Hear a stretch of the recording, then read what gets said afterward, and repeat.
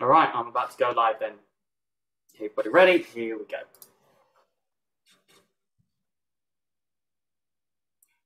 Hello, good morning, good afternoon, good evening, wherever you are in the world, and welcome back to the second day, part 2 of the second Reddit Robotics Showcase. We are delighted to have our second two categories today, bio-inspired robots, and we're going to be seeing a lot of different quadrupeds and humanoids, which are going to be very cool to look at, and then human-robot interaction later on at 2 p.m. Eastern, 7 p.m. British Standard Time, where again we've got a variety of different hands, arms, and other humanoid-esque robots. But now I will hand over to our third keynote speaker, Dr. Matteo Russo, who's going to be talking all about some really, really cool snake robot arms. Matteo, take it away. Hello, everyone. Thanks, Ollie, for the introduction. I'm going to try and share my screen. Let me know, please, if you can see the full screen. Yep, we can see it. Yeah, perfect.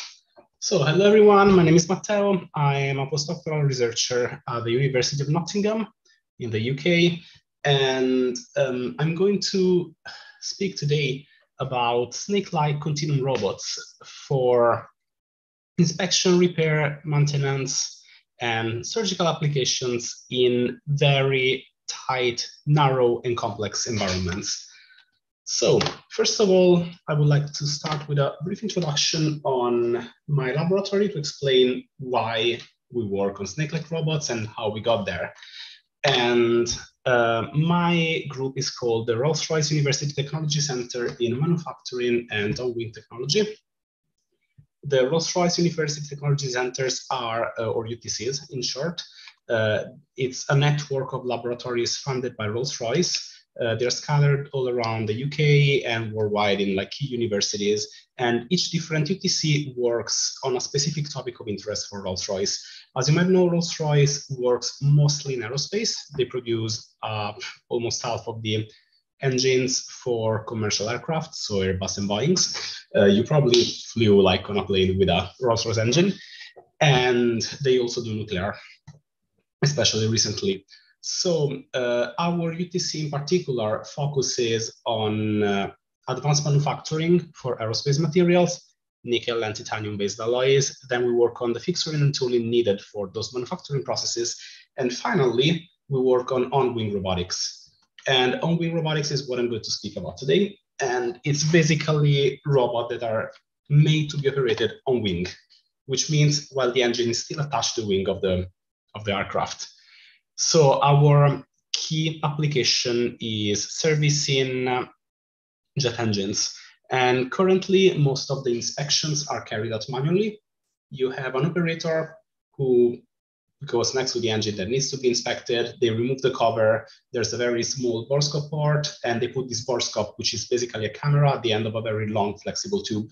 And manually, they need to like squeeze this borescope in and push it in and down and wiggle it around until they manage to find like the area that they want to inspect. And the environment inside is extremely complex, as you might imagine from the picture on the right. What this means from a practical perspective, inspections take a long time, and they also require extremely experienced operators because it's not easy to get a borescope to go where you want it to go, like throughout this, like in this environment. And also, if we find damage, you just need to like disassemble the engine, bring it to a lab and repair it there. And this has massive downtimes and massive costs. So with our robotic systems, we want to perform all these operations automatically. And we're going in this way to, well, reduce downtimes, reduce costs, but also increase the quality. Because just imagine if you can, like, if you can inspect and repair a plane right after it lands. So plane lands, and while like passengers are going up and down, you just like put in a robot, go for a full check-in, and like you're sure that the plane is going to be fine. Like at the moment, inspections are much more rare and scattered. What are the challenges? So I mentioned already the extremely complex environment. You might have to inspect any part of the jet engine. So we have the turbine, the compressor, the combustion chamber, and you need a system that's able to navigate around the turbine blades and the compressor blades.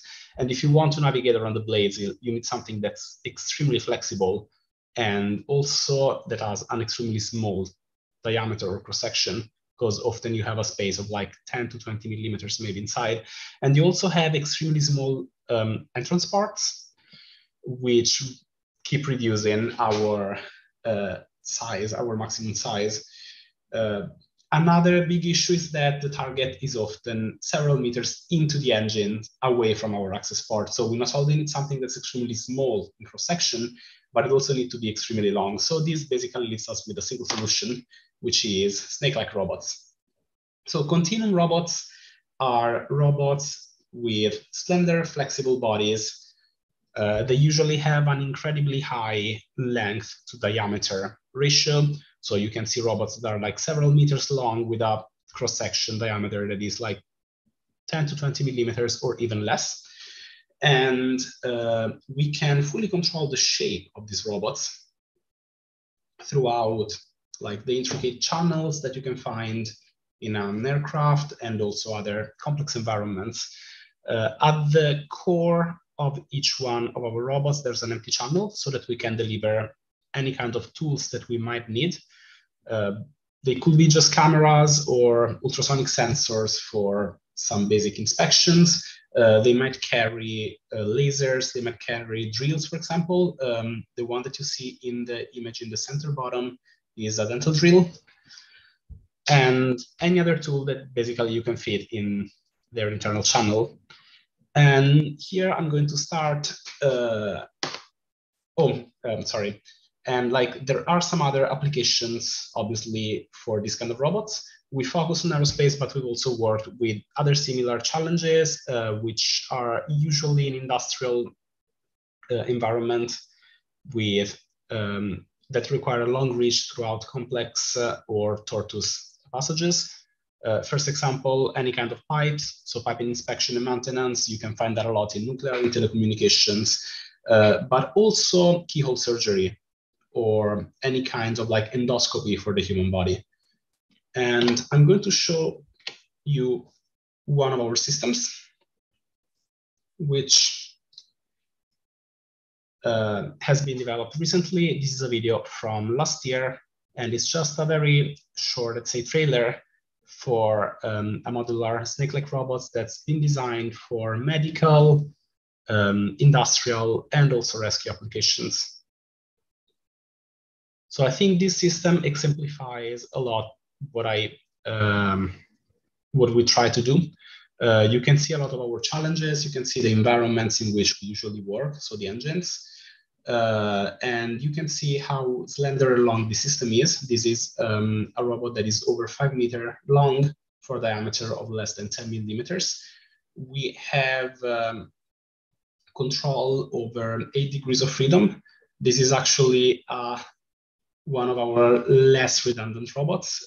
Some of the others that you will see throughout the presentation have up to 30 degrees of freedom overall.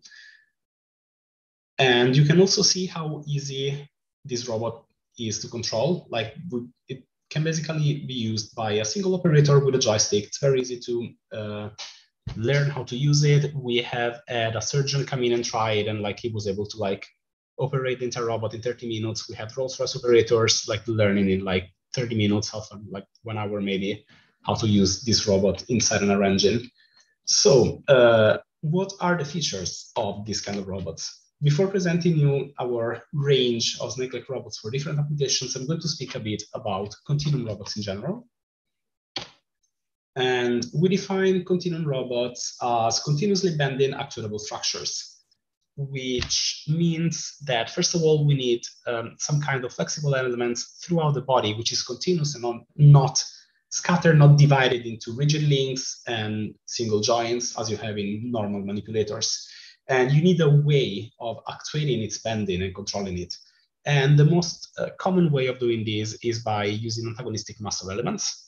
So just imagine the human spine, imagine the human spine as the backbone of the robot, and imagine having our muscles that allow us to like move our spine around. And that's exactly what we do. We use cables to pull different parts of the robot. You can see in the video in the center a simple robot with 1 degree of freedom, with 2 cables that are pulled and released in an antagonistic manner and to control its bending. And when we want to control a longer robot, what we do is we add more and more cables, and every pair of cables is going to control the bending of the robot up to a certain level, like until it stops. And by having these cables stopping at different heights of the robot, you can control the overall shape.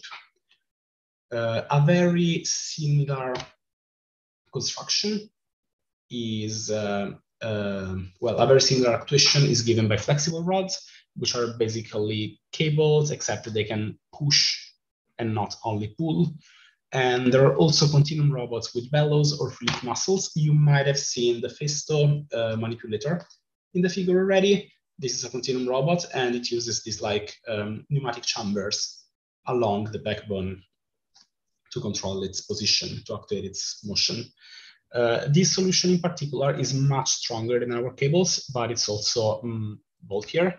So it's really good if you have a shorter manipulator, if you have something that needs to like lift a payload, manipulate, so something that needs to be closer to like conventional industrial robots, but unfortunately doesn't really work well for us with like very tight space constraints.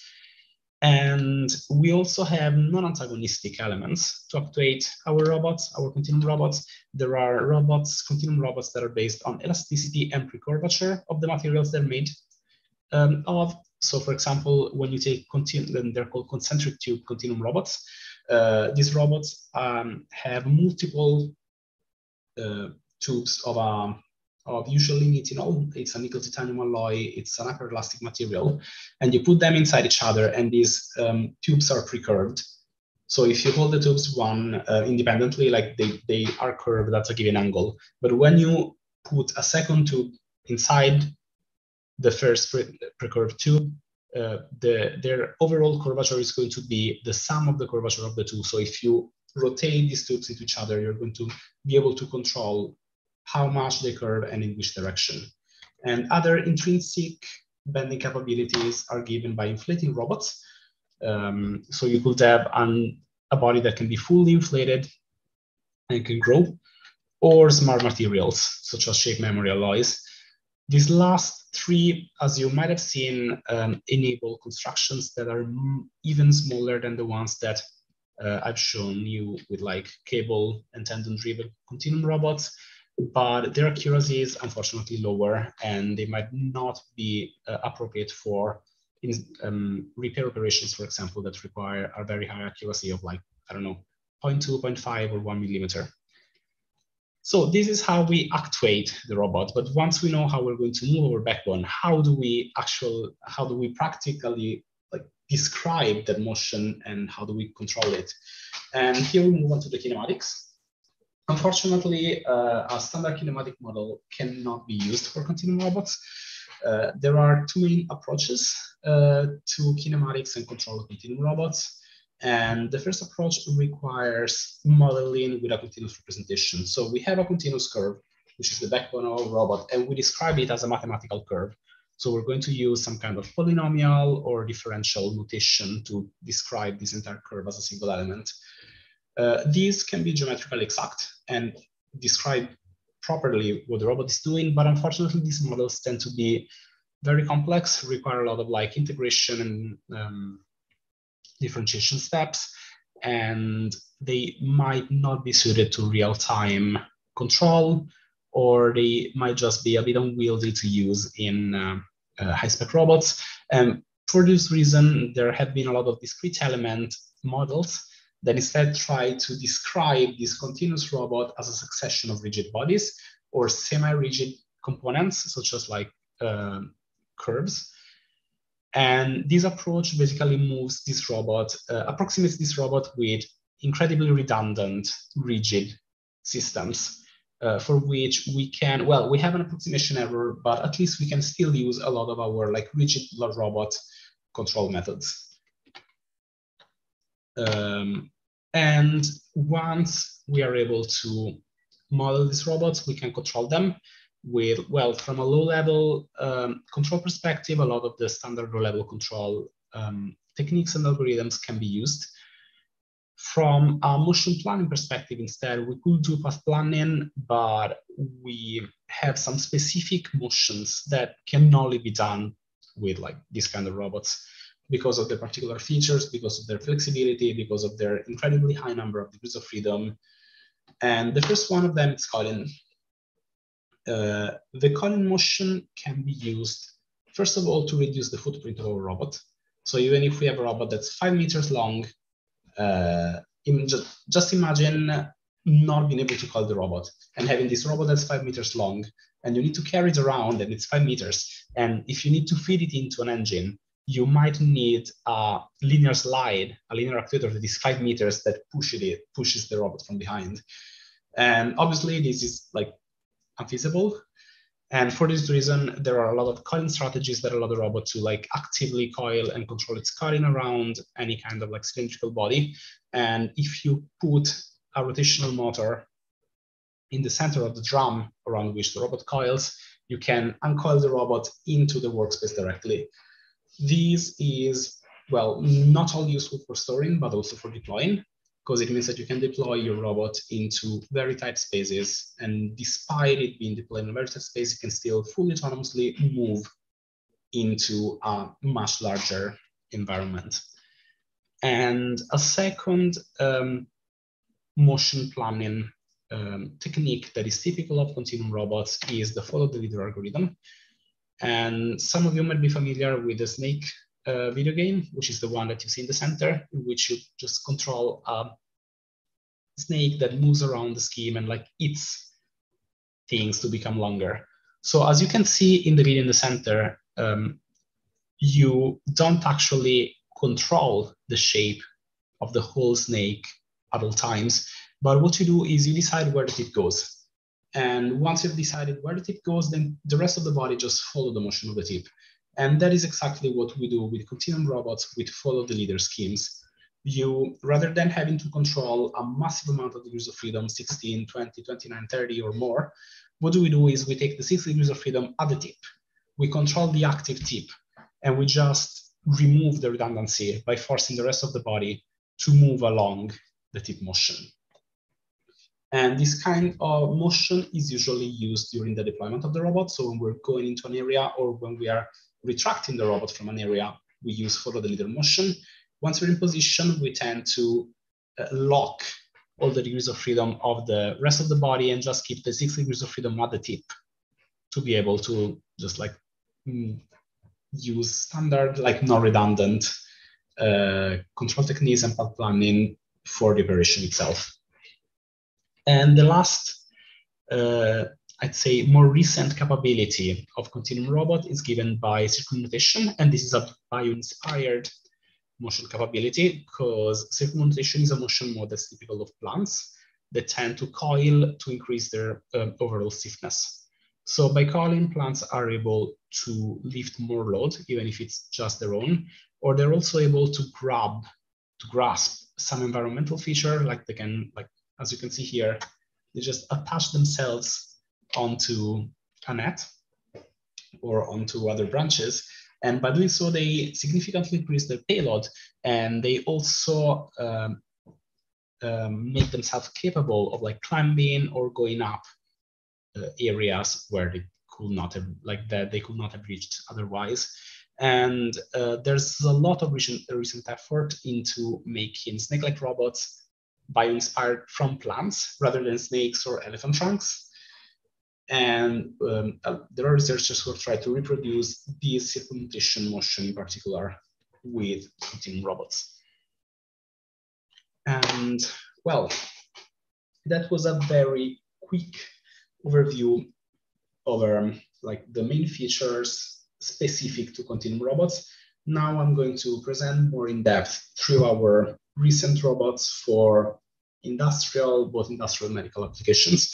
And I'm going to start with the FLARE project, which was finished in late 2018, early 2019, and was focused on the coating repair in our engine. So The flare robot works in the combustion chamber of an air engine. And here you'll see a short conceptual video that shows how this works.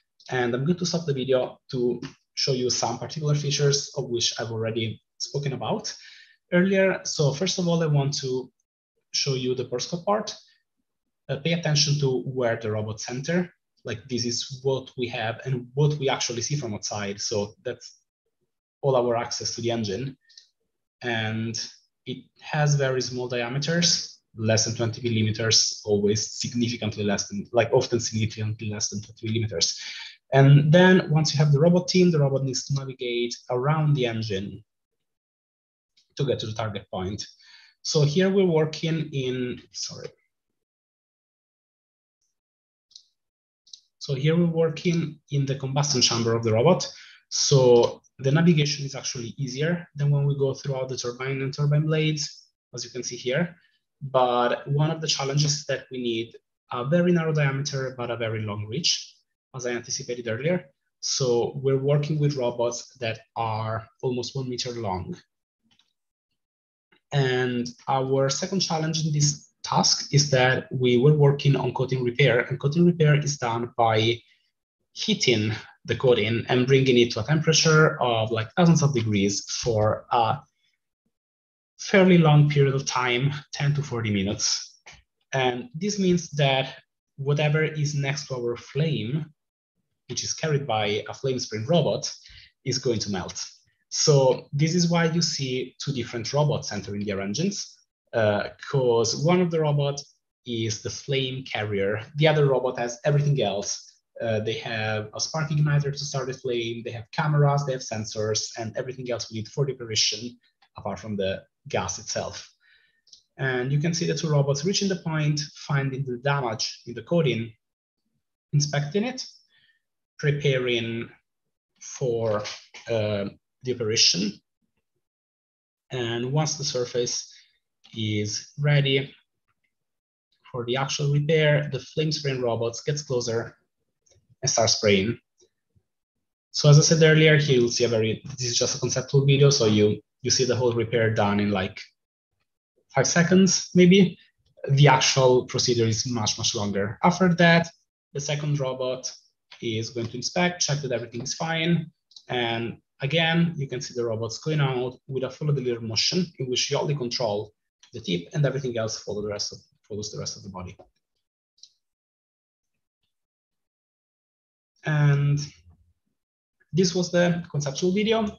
I will now show you a work in progress video that was done in our lab for the navigation part.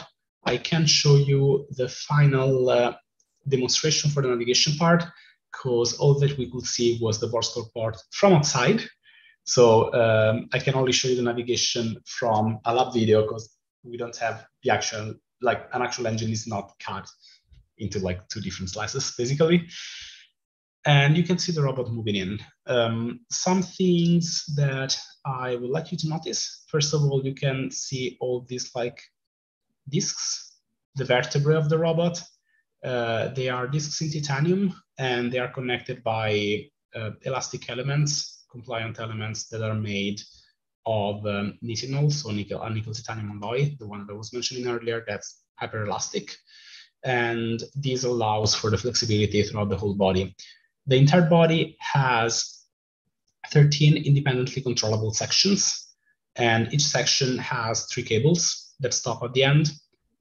And you can see the places where the sections stop because there's the slightly thicker or different discs along the backbone. When you see like some kind of like discontinuity along the backbone, that's a place where like you have like cable termination. And yeah, you can see the robot just navigating in. This is the camera robot. And once basically the motion keeps on going like this, once the robot is fully inserted inside the engine, we can have the actual frame spray variation. So here I'm going to show you a very short video from the final demonstration, which was done in a Trent 1000 engine, which is one of the largest engines at Rolls-Royce. And you can see the actual frame spray, and this is what happened right before. in which you can see the second robot, the one with the camera, just like moving next to it and igniting the gas with the spark, which kickstarted in the process. So this system has been fully demonstrated into like an actual engine, and it managed to fully repair the coating of the engine itself. And this was just one of our applications in aerospace. I'm now going to move on to a different application. I don't want to show all the aerospace robots here. And we're going to move to nuclear with our RAIN state. RAIN stands for Robotics and AI in Nuclear. And it was a large research project that was running for the last 5 years in the UK. It involved more than 10 universities and industrial partners, including the Sellafield and Nauru nuclear plants. And we have also been working with UKAEA, which is the UK Atomic Energy Authority. As part of this large project, we dealt with a lot of different aspects of robotics in nuclear. We were focusing on inspection of hard-to-reach areas. So we were working with slick robots for pipes and glove box inspections. And here in this video, you can see a different slick robot from the one you've seen before, which was designed for this kind of operations. You can notice that it's larger. It's like 15 millimeters in diameter at the tip, up to 20 at the base, because we don't need to enter through the extremely tight parts of nuclear engines. Airplane engines, but we still need high flexibility, high mobility. This robot has 8 different sections for a total of 24 cables and an additional degree of freedom at the base to uncoil. Oh, by the way, you can notice at the beginning of the video, you could notice the uncoiling motion. The robot was originally coiled around the drum, and you can see it uncoiling out. And this is just a lab mockup, so there was no defector assembled. You can see here the empty channel in the center through which you can pass cameras or any kind of other sensor tool that you need for the inspection. And yeah, you can see how each section can be independently controlled to look around and operate in different areas.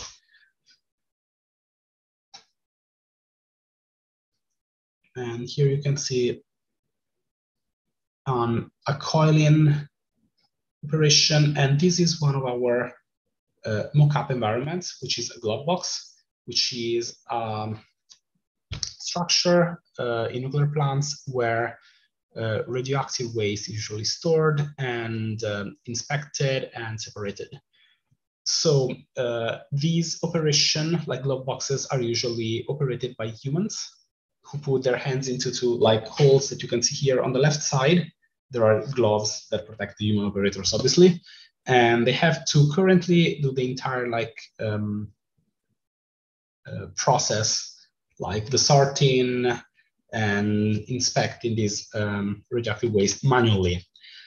And what we were trying to do with RAIN was to use robotic manipulators, so standard robotic arms, for the main inspection tasks, and our snake robot to check the corners and all the areas, the cams, the corners where standard manipulators just don't fit. So here you can see the robot inspecting a tight area.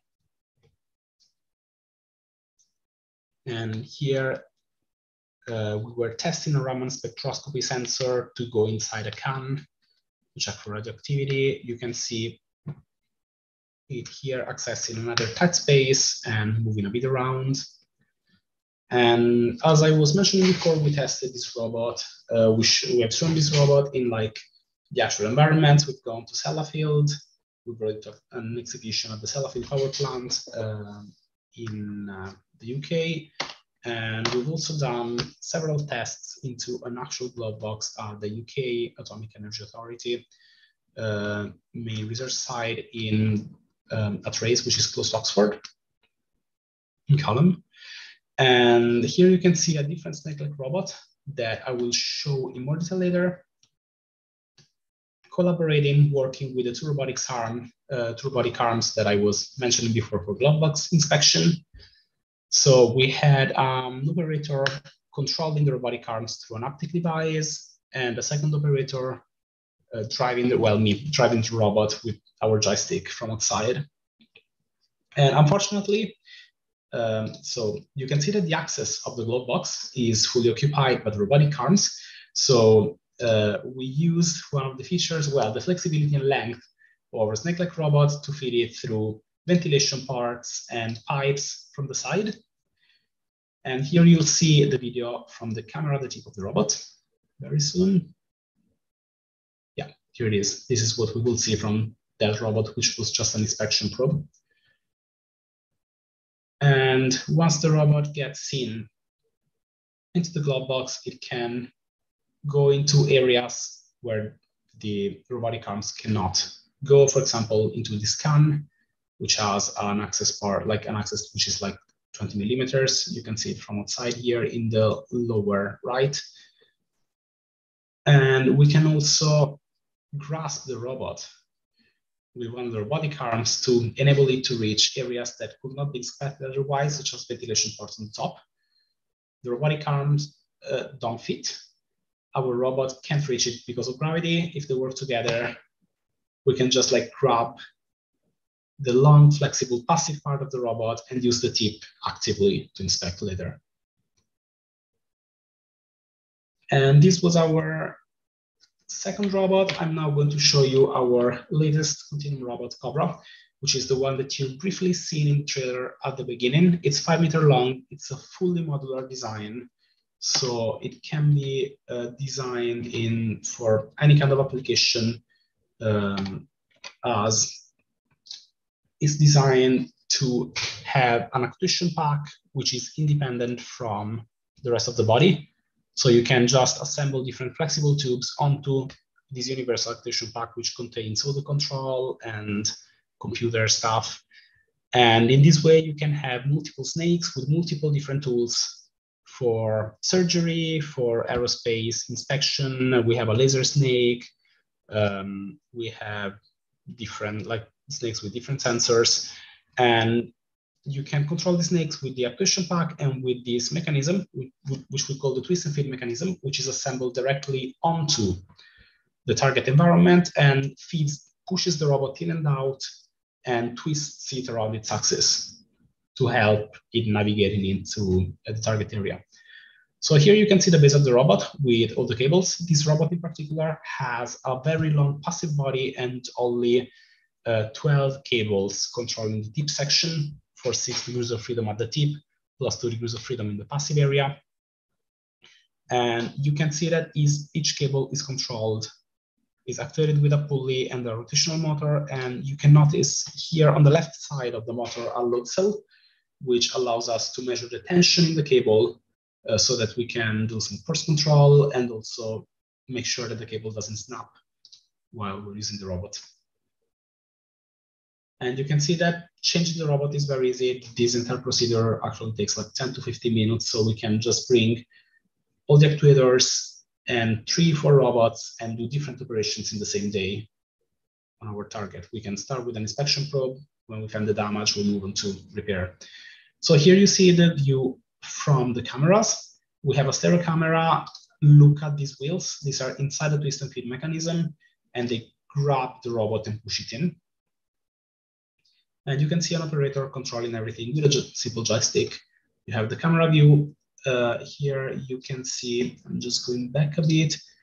You can see the robot going through the last part of the twist and feed mechanism and then being fed into the engine.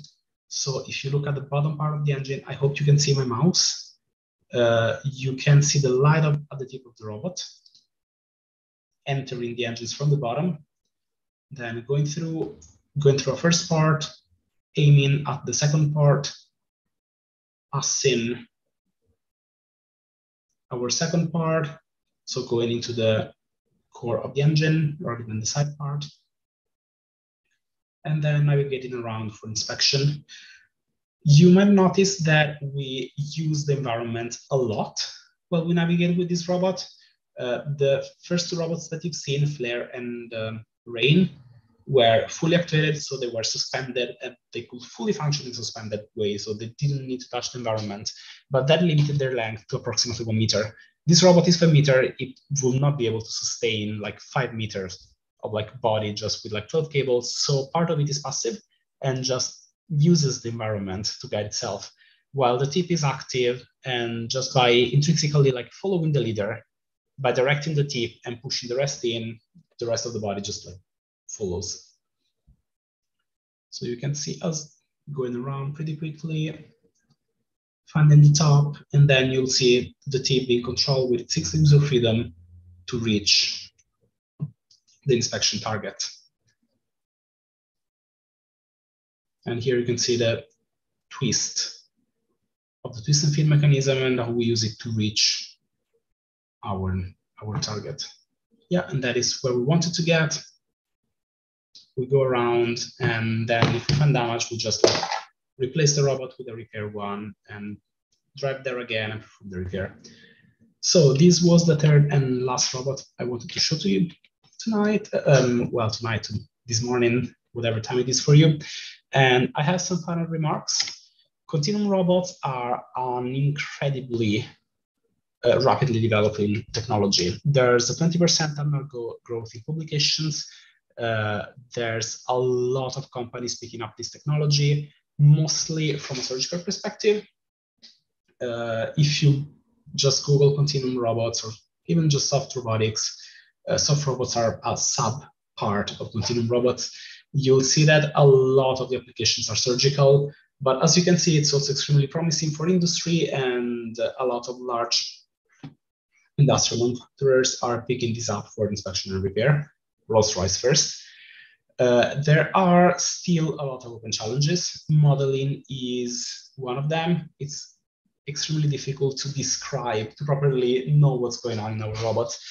Most of our models are for the backbone flexibility only, but there's a lot of complexity due to friction, cables being routed, or other inaccuracies, and this leads to us approximately knowing where the robot is, but with a very large margin of error.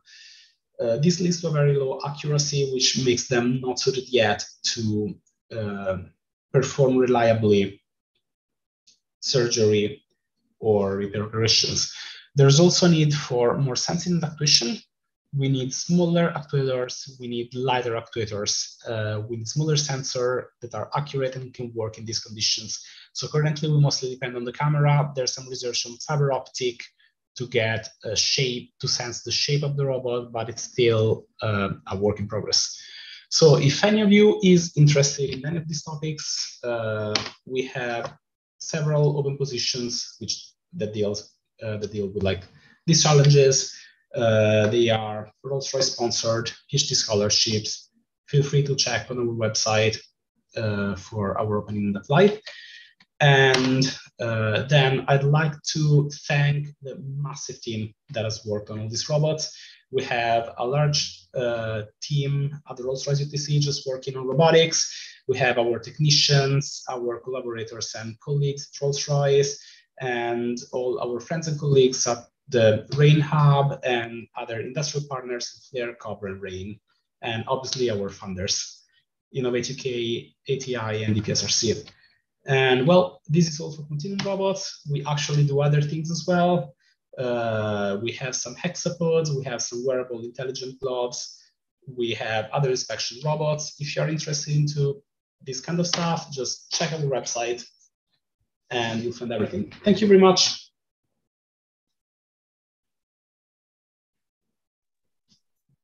That was wonderful. I was just scrambling to finish writing down a note there on the wearable intelligent gloves. I know that in the second session today, we've got the Shadow Robot Company who are here to talk about a glove they've made, and it'll be interesting to see compare and contrast there. Yeah, Michael, what are your thoughts? I've been fortunate enough to see this presentation before, but Michael, so what are your thoughts then? That is some really fantastic stuff. I do really like how you guys got kind of around the really complex control problem with the follow the leader paradigm. That's really interesting. And I mean, it does everything you need to do, and it's really simple. So that seems perfect. Well, it's not that simple. Not as simple as it seems, but Because like What's the challenges? Ideally, you want the rest of the body to follow exactly the tip.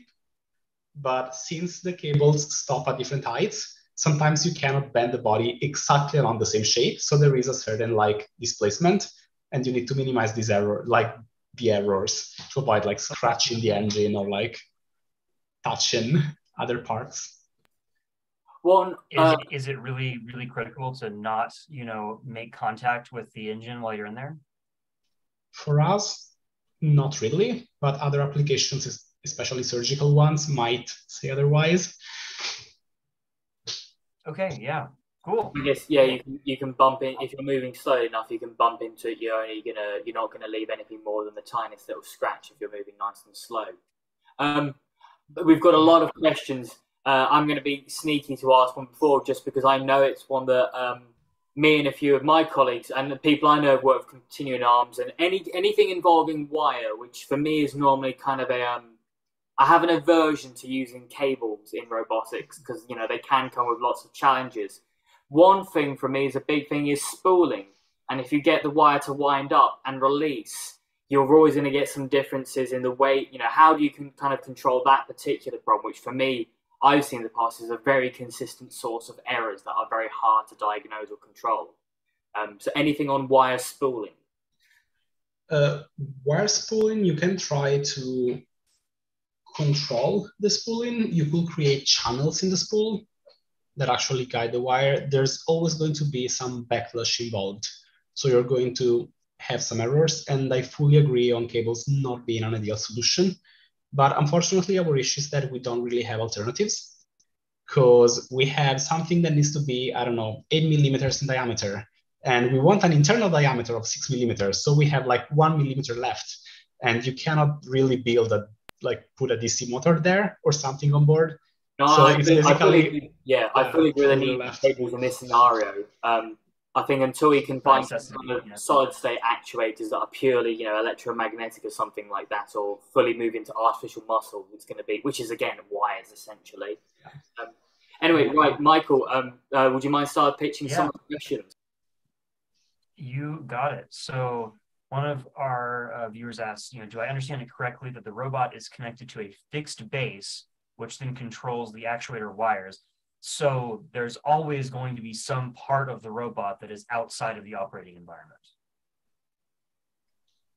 Yes, that is correct. Most of the continuum manipulators that you see around always have a fixed base, because, well, you need to have wires going somewhere. You need your actuators to be somewhere, and you need a fixed reference. There are some snake-like robots without fixed bases, and those kind of robots tend to focus onto independent locomotion rather than manipulation. But for manipulation purposes, you'll basically always see robots with bases. Okay. Some of these questions I think did get answered later on in the presentation. So someone's curious if the navigation is pre-planned at all, or if there's some level of decision-making or like SLAM required if the environment isn't perfectly defined. So depends on the application. Obviously, when you're working in an air engine, one of the advantages is that we have the CAD model of the air engine, so we know exactly what's inside it and the exact geometry of everything. We have a camera. You can potentially do SLAM. You can do autonomous motion. The interesting thing is that our operators and partners usually don't want autonomous motion. So whenever we've spoken to both like surgeons and Rolls-Royce operators and other technicians, they always want an operation. And that is also the reason why most of our robots that you've seen work on teleoperation, like Cobra, the last one. You could see like there was an operator controlling it at all times. It's not because you can't use it automatically. Flare was mostly automatic, for example, but it's because most of the users actually prefer having a direct control over it and more direct feedback. We're also working on implementing haptics into our continuum robots. Oh, interesting. Okay. You mentioned soft robotics and smart materials, but these all seem to be cable-driven robots. Can you talk about the decision there and what would have to change for the other types to be viable? Well, they are all viable, basically. It just depends on your application. Soft robotics is much better in tolerant structured environments, and especially when you don't know what's going on. And it's more flexible, but less accurate. For most of our operations, we need to maintain a certain level of accuracy. So we prefer a cable-driven system, which still has a lot of rigid elements for which we can define sort of like precisely the shape, the position. So it's a bit of a trade-off. You can go softer and softer, but lose accuracy, or like harder and stiffer, and you gain accuracy, but you tend to lose flexibility. So it's just a matter of like what you're looking for. Okay. I have a personal question about that. Is so what kind of payload can the end of the arm support, the end of the robot support? You talked about using cameras and even like a flame kind of thing at the end. Is there any opportunity for putting some kind of grasping device on there and being able to pick things up, move them around, or is that entirely outside the scope of this project? We have worked with grippers, not within the projects that you've seen, but in others. You can, well, as you've seen, both Flare and Rain were able to sustain like the end effector load, which is approximately 100 grams. We have a robot that's able to lift another additional 200 grams.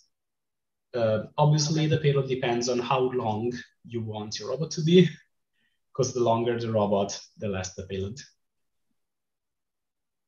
Got it. Ollie, you got anything? Yes. Sorry, I was looking through some more of the materials there. So at the moment, these are very much for the the one-off applications, and it's still not a prototype stage. It's definitely there, the industry quality level. What kind of time span do you see for this becoming something where we do see it replacing people out? And obviously it's a difficult prediction to make, but anything you can give away for that? So it is still a difficult prediction, but most of our robots have been pushed to technology readiness level 6. I don't know if any of you knows like TRL, but like, which means that like it has been fully tested into real case scenarios. We have 2 different prototypes that got to that level. We have a third one that's going to get there like pretty soon, which means that if everything goes well in this plan, we might see some of these technologies like on the market within the next 10 years, at least for industrial applications. Medical applications, that might take longer because like there are additional like safety requirements and challenges. Yeah, you're still going to get in trouble for scratching up the inside of a jet engine, but it won't be quite the same lawsuit as scratching the inside of a person. And then I guess as we go towards like the robot octopuses and things like that, for how will that kind of technology scale well once you have that first version? If you wanted to then try and say, okay, we want to actually manufacture these not on a 1-by-1 basis, how well do you see that kind of translating? Can all those individual parts just be churned out on a machine, or would it be something where there's still going to be a lot of tailored work involved? Well, from a manufacturing point of view, our systems are not complex at all. Like, they require precision manufacturing. They are expensive to make. They require very high precision manufacturing. Like, we have walls, like some of the discs have walls that are like 0.3, 0.4 millimeters thin.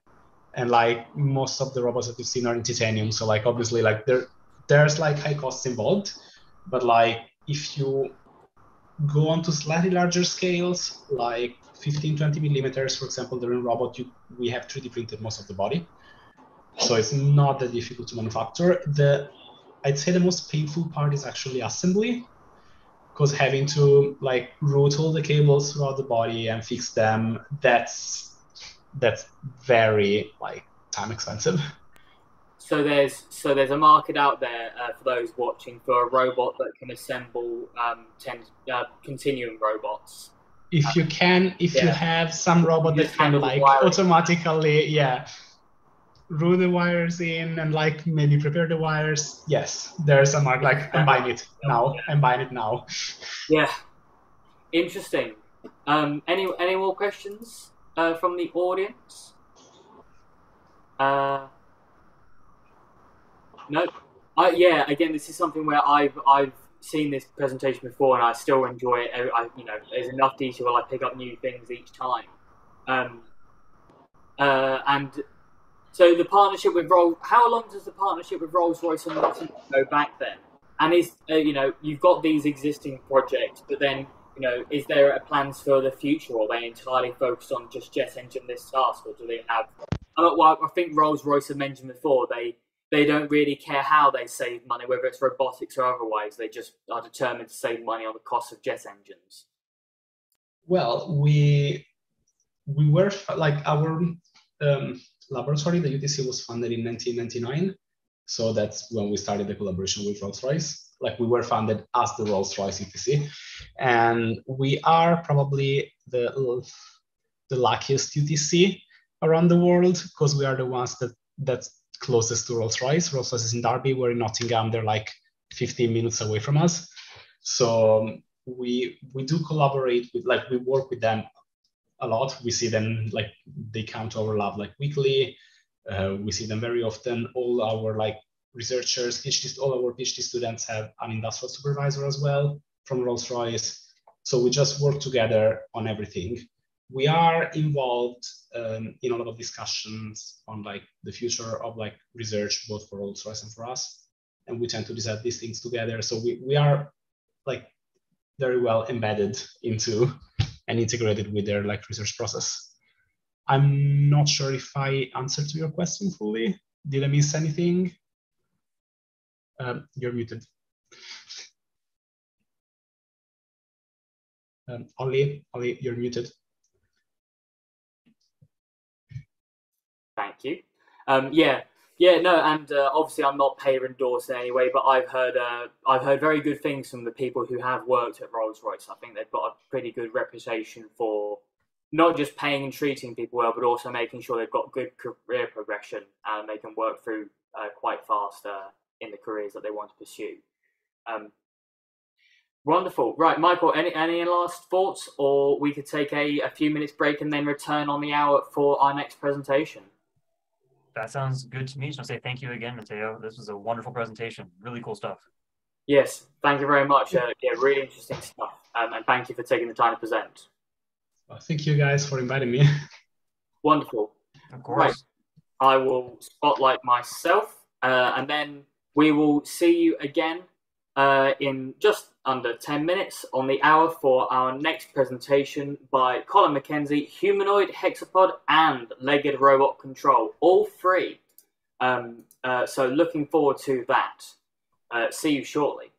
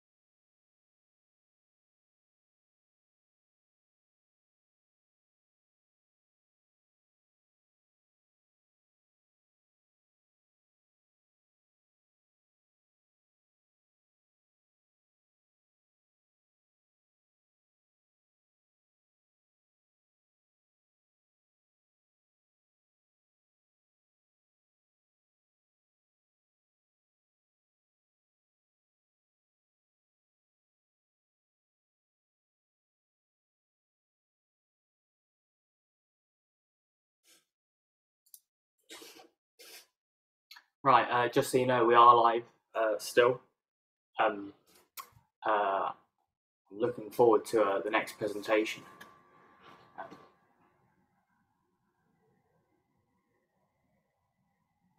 And yes, a lot of comments about various sci-fi from Continuum robots, Dr. Octopus and Cthulhu, and many other robot arms.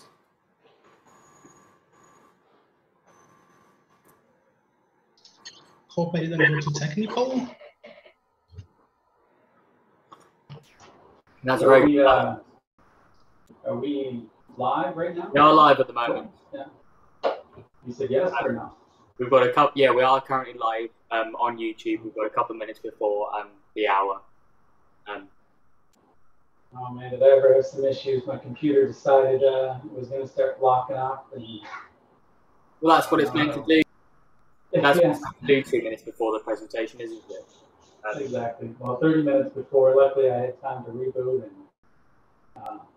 One thing okay. One thing I thought of, Michael, I think we need to do a little 3D printed model of I gave a live demonstration that then people who have successfully given a live demonstration can download for themselves at home to say, I like that live demonstration of a robot. That's right. If you make it through unscathed, you deserve a little trophy. Yeah, no, I've seen that done for a few other remote conferences. That'd be super cool. Yeah, that'd be fun. A little trophy or something, or a plaque. Okay, well, we'll move on, and aware it's only quite a short slot, so I'm happy to give you an extra minute. So, Colin, if you are ready. I'm all set. Wonderful. We will hand over to our next presentation then, Humanoid, Hexapod, and Legged Robot Control by Colin McKenzie. Take it away. All right, thank you. Welcome. Today I'm going to show off what I've been working on for the last few years, specifically with legged robots, hexapods, for example. These are RRS modules, but they can be configured for any number of legs or arms. And we'll compare it kind of to the Move It 2 project, which exists on RRS now. So Move It 2, as we know, it's for industrial arms, for pick and place, welding, that sort of thing. But it doesn't deal with legged robots really at all. And this is something I found in RRS in general. There doesn't seem to be a lot of examples of legged robots. I mean, there are some, but they're always bespoke programmed. They may use RRS 2 as the communication backend, but there's nothing that you can just kind of pick up, do a legged robot, and run with it. Although I am seeing more with the robot dogs lately, so just hope yeah. So the project that I've created is called Robot Dynamics. It has another name called Robot Control, but it's specifically for legged robots. Still works for arms too, but it's not the industrial side of things. You can do humanoids, hexapods, robot dogs, and kind of biomimetics with appendages. Now, when it comes to dependencies, it's very similar to Move It 2. So you've got the Oracos KDL, which is the dynamics library, does your inverse and forward kinematics, and your inverse dynamics, which is your forces and torques. They both rely on the RRS controls project. So as long as your servos or motors, will work within the RRS controls framework, then it'll work with Robot Dynamics. I also use the point cloud library because sometimes I have to read the meshing in order to get some information on it, specifically ground contacts and so on. And it also still works in tandem with your IMU ROS 2 drivers, your ROS localization, your path planning. And it doesn't replace, say, for example, model predictive control. So it's not the actual controlling of the robot itself. You're still going to write a user control program, but it's going to save you all of that, processing of some sensor information, determining the robot state, and how it's orientated in the world and that sort of thing. And specifically, I mean, all the things that this project creates as output would be perfect as input for your model predictive control. So Robot Dynamics, Robot Control, I already mentioned, it integrates robot state from your sensors, estimates the robot state in the environment or orientation, and both in acceleration, velocity, and position.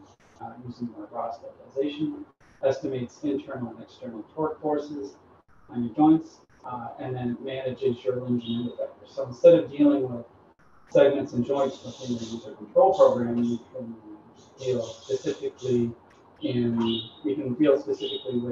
just limbs and end effectors. Like saying, I want my hand here, I want to be able to move my hand to this position. All that other stuff, within the arm and inverse kinematics is done for you. Or you can take an arm, for example, convert it to a leg.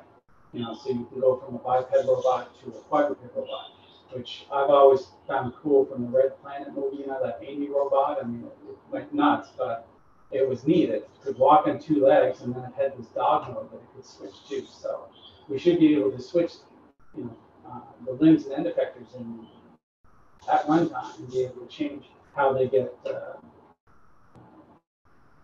incorporated into the control strategy. So all of the configuration really is in your URDF and your SRDF file, which I'm sure a lot of people are already familiar with. So all of your physics, your 3D description, your segments and joints, they're all within the URDF file.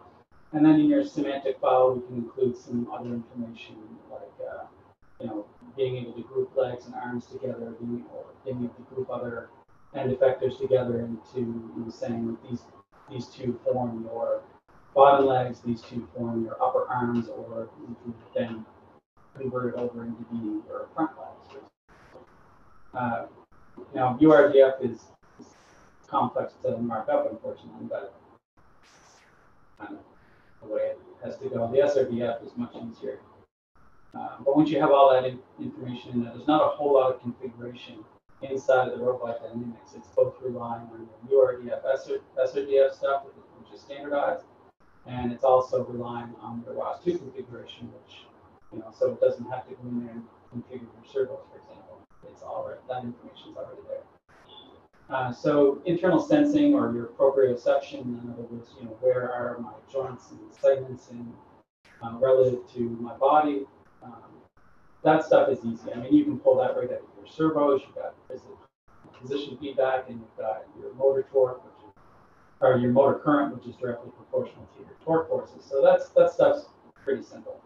The inverse kinematic is provided by the TF2 topic, which is usually done in Robot State Publisher, which is a simple node, but Robot Dynamics has to do that anyway, so it can take over that job. Robot State Publisher and more. And it provides you more information, such as the dynamic forces, your torques, and so on. But your external sensing, this is where things get really complicated. I mean, figuring out your robot pose is easy, but where are you in the world? You hook up an IMU, and you've got acceleration, but you don't have velocity. I mean, if the robot is falling, technically you don't, yeah, you do with gravity, I guess, but if it's going down the highway, it has no idea if it's going 0 kilometers an hour or 100. And so you need to figure that out through a lot of a lot of information that kind of goes in layers, and its dependencies depend on sensory information before it, and it kind of errors compound. But this is where Robot Dynamics is trying to figure out all this stuff: your center of mass, center of pressure, your support polygons, and whether the robot's in balance. All right, so let's look at our first video. We've got sensing the external environment. So here we're looking at RViz2 and usual robot visualization, but there's some added information here. So you look starting at the feet, you see some rectangles around the feet, and that is Robot Dynamics figuring out whether those feet are in contact or not. And it's not even using foot sensors, it's actually just using external forces and so on to determine whether it's standing on solid ground or not. The center green ball is the support ball, so if it's green, it means that the robot is standing within its support polygon. If it's red, it means it's out of balance. And here, it's not even, the motors are not even working right now. I'm actually just picking up the robot and moving it around by hand so that I can put it into different modes to see how that balance works.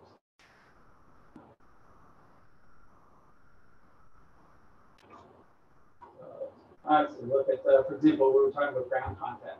How do you know your feet in contact before? I mean, I wanted to do it in a way that you didn't have to use sensors. You didn't have to put force torque pads or something at the resistive pads at the bottom of the feet, which would be perfect. But if the IMU has a gravity vector, so you know whether where the gravity is, and with that you can figure out your robot pose. You can figure out how gravity is affecting each of the joints, and you can even figure out is the ground pushing up on the feet, or is the feet pulling down on the hips? If the feet is pulling down on the hips, you're falling. If the floor is pushing up on the feet, those vectors reverse, so you can figure out whether that leg is on the ground or not. But it's not perfect. And you still have to deal with friction, and Ross and Arvis doesn't have any functionality in terms. So that's all built into that robot thing. Colin, I hate to interrupt you, but just say you've got 2 minutes left, so I'd suggest if there's any more videos you'd like to show, now's the time to just go for it. Okay. Well, let's look at compliance. So with all this information, I've tried to do, for example, compliance. So here, the robot is actually, the motors are engaged, and I'm just moving the robot around by hand, and the robot's responding to my forces. So it's sensing the external forces and adjusting. In this case, it's using the IMU. So as I'm moving the body around, it's actually using the compass in the IMU to keep its feet nailed to the floor. This was a big part to figure out how to keep those legs in one spot.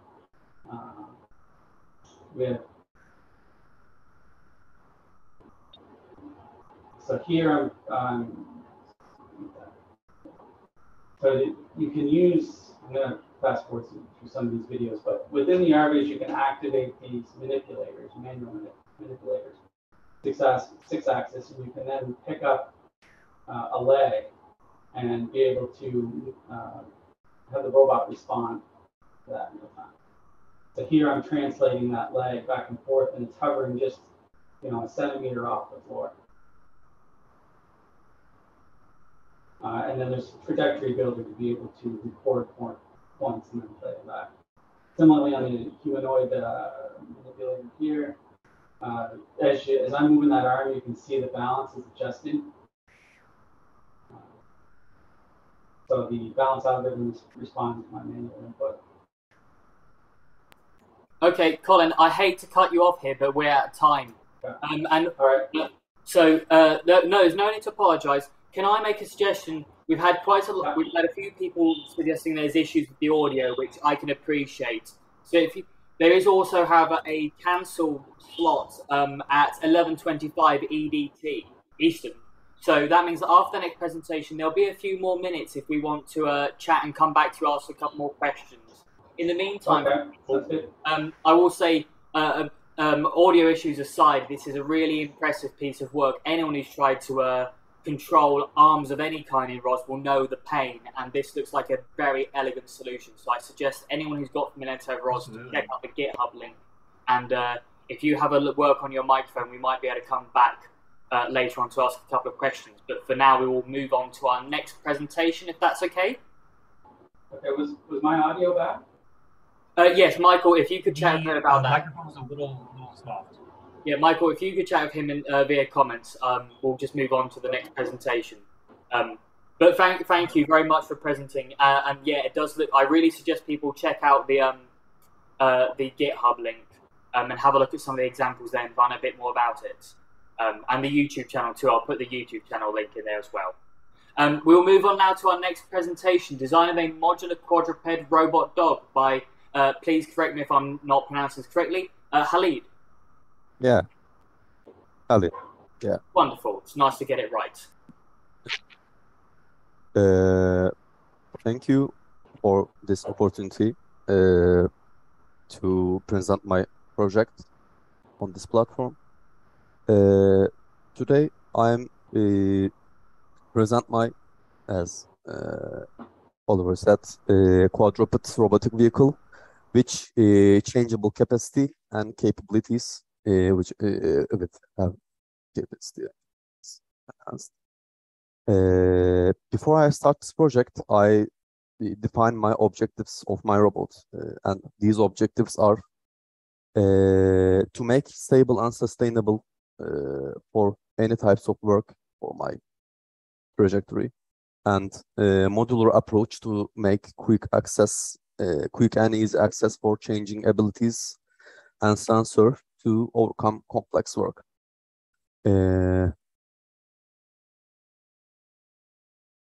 Robot has some default components on its own. That components are computing units that control all the servos and the modules, battery units that provide energy to all the modules, and power regulator units that regulate power from the battery units to all power required parts, and remote controller units that which control all the modules and the robot itself. On the other external modules, this prototype has right now LiDAR module, drone station module, and dangerous gas detection sensor module. Similar projects like mine have different approach to this robotic framework, and likewise Cheetah and Arat Robotics and OpenDog, James Bruton's OpenDog V2, more likely a research project, but in other hands, Spot Dog, the Boston Dynamics Spot Dog, is a product that already on market and have a capacity of doing most of the job right now. At my project, only one module can be at other projects, only one module can be installed, and capacity will be limited to abilities of this specific module. But at my project, multiple modules can be plugged in at the same time on any slots of the main body of the robot. Instead of building different robots for every specific task, we will use one robot to do many operations with combinations of these modules. This modular approach have many advantages, like useless weight. We can get rid of useless weight and limited battery energy will not be wasted unnecessarily, budget friendly, and in case of breaking or upgrading any parts, you can easily access the components of the robot. About the chassis, I designed all the 3D models on the Fusion 360 and 3D print all the parts on my ANET A8 printer with PLA plastic. I especially focused to make it strong and light as possible to make a frame.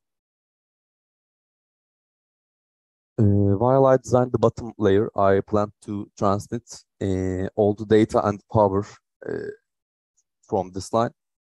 And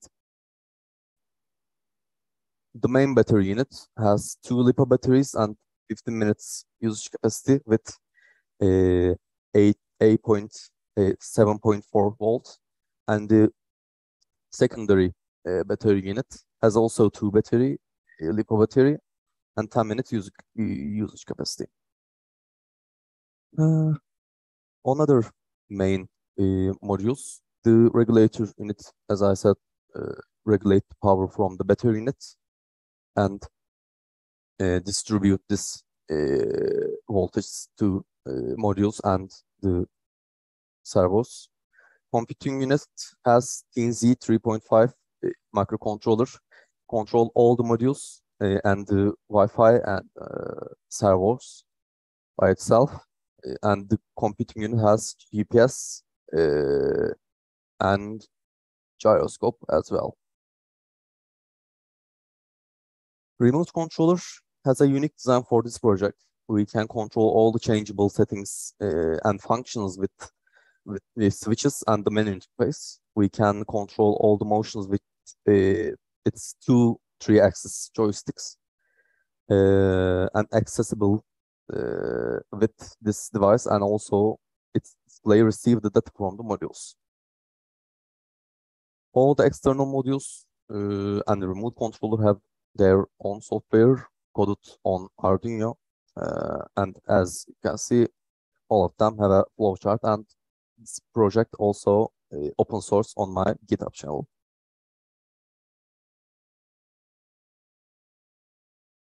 There are 2 movement functions currently. First one is walking, that steps are balanced and fast.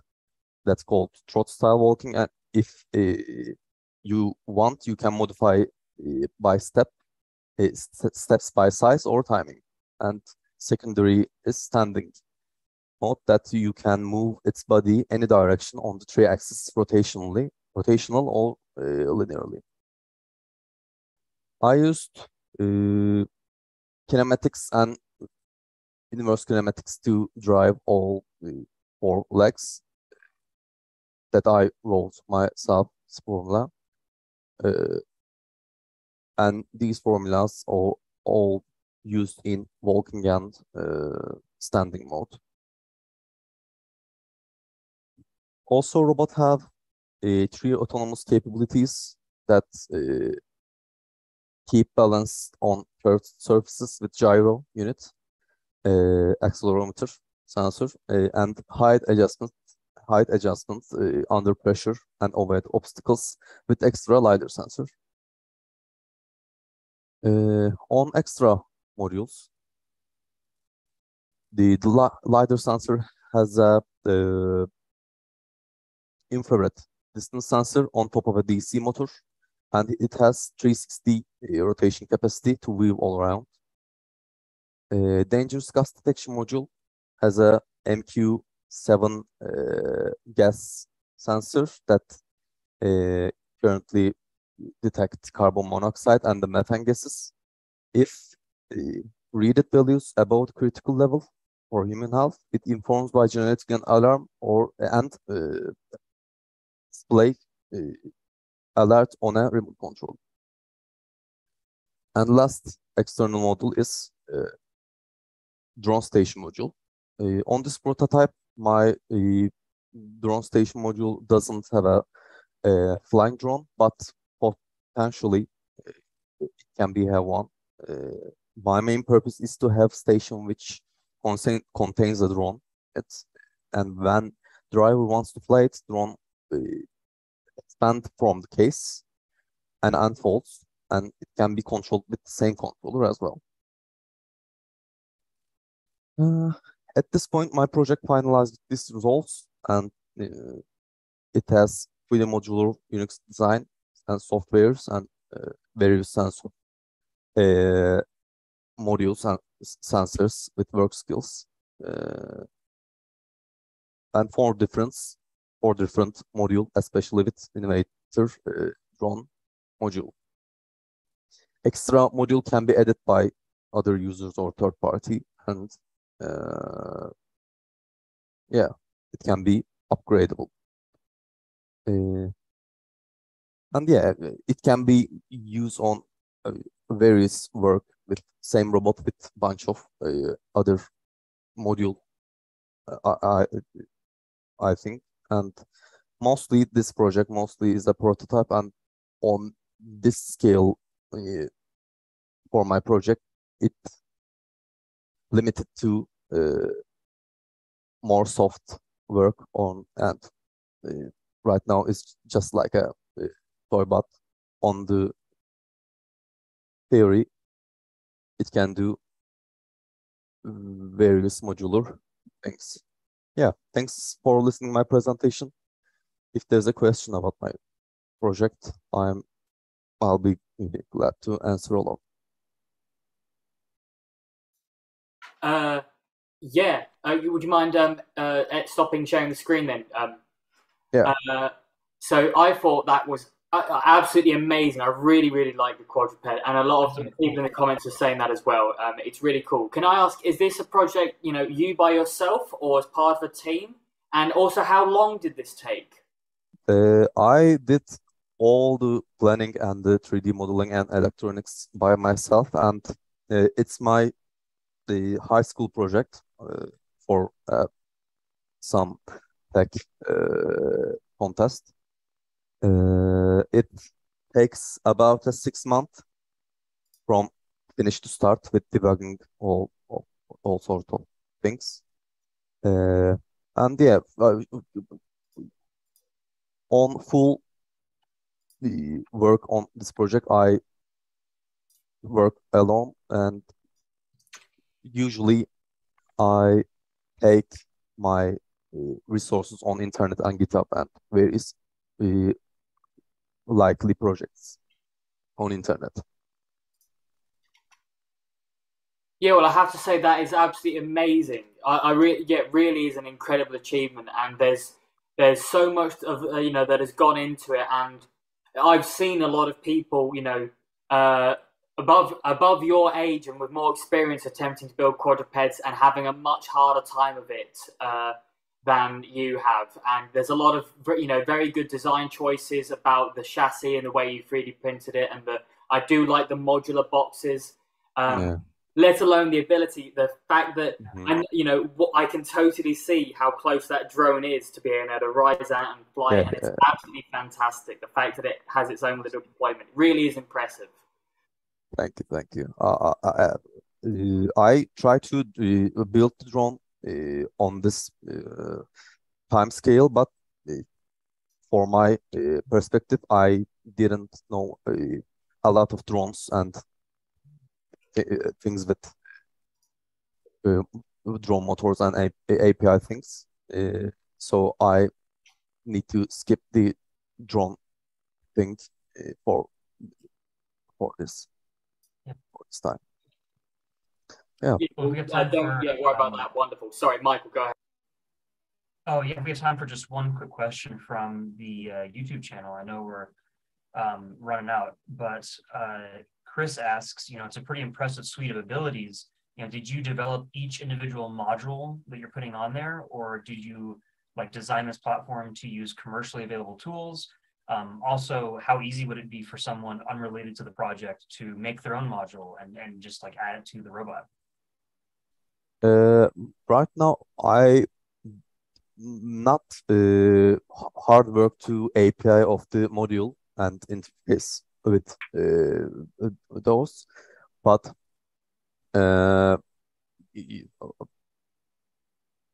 for this kind of work, you can easily implement the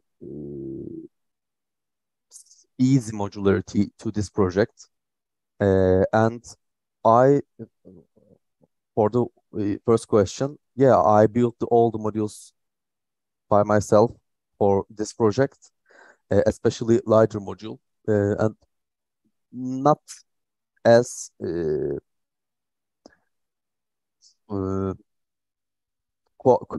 not give the quality as the on the market LiDAR, but it's done the job for giving the 360 distance from object to its own, and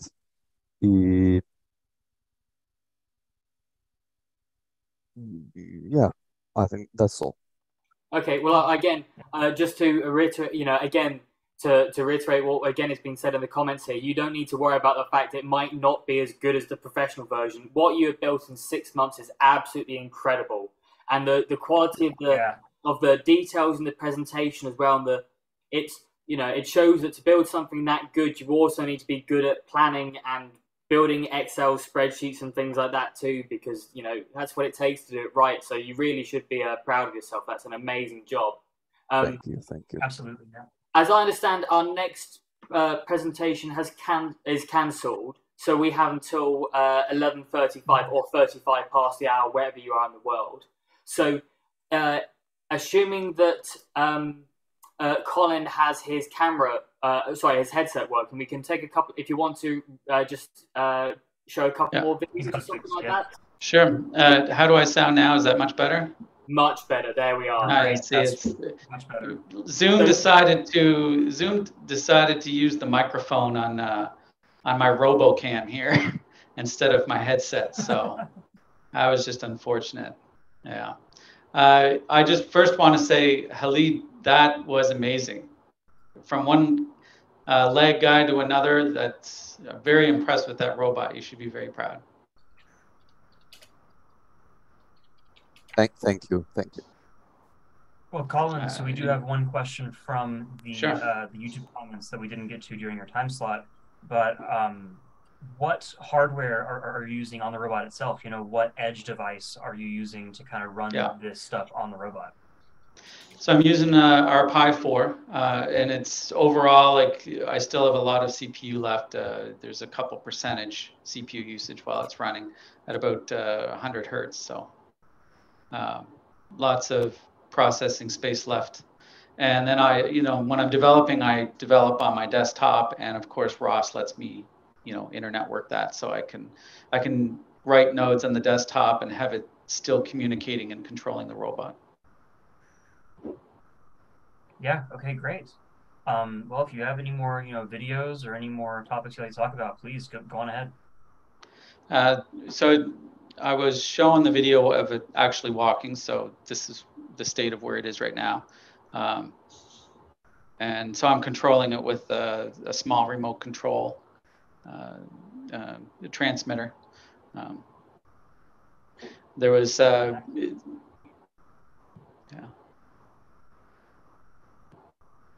I know it's kind of recorded on a potato cam, so it's not really the best video quality, but, and it could go a lot faster. I have the speed turned way down because as I'm developing, I don't really want it to go wild.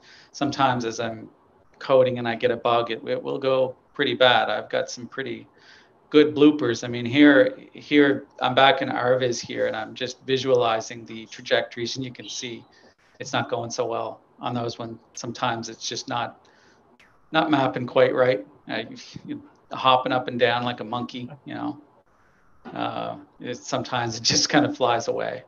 I've also, in simulation, same thing. I tried to simulate it to try to keep these robots from being harmed, but simulation didn't really go so well either. Gazebo just seems really difficult to get the physics configured right. This is where it started. It's like breakdancing. So you get that working, and then it's doing the splits, and then it's doing this rotating thing. And Gazebo, I don't understand, like, how is gravity not present right now? Like, how is that not falling? I don't know. Yeah. Well, say what you will, it's pretty great for a blooper reel. Yeah, that's about what it's good for, I think. I don't know, it's floating away. Like, I can simulate water, I guess. And then so I switched to a different engine, and then I get this. Actually, that's not bad. That's like a power up. Yeah, it is. It is at least how the physics would behave in some sense. Yeah, if the joints weren't loose, then that was actually pretty decent. But then to get it to actually work with the joints, I couldn't get that to work. I ended up using machine learning to tune the parameters, because you got this like KD and KP and dampening and all these spring things, and you're like, what are the values of these? And there's no documentation as to what the ranges should be. It's really difficult to get set up.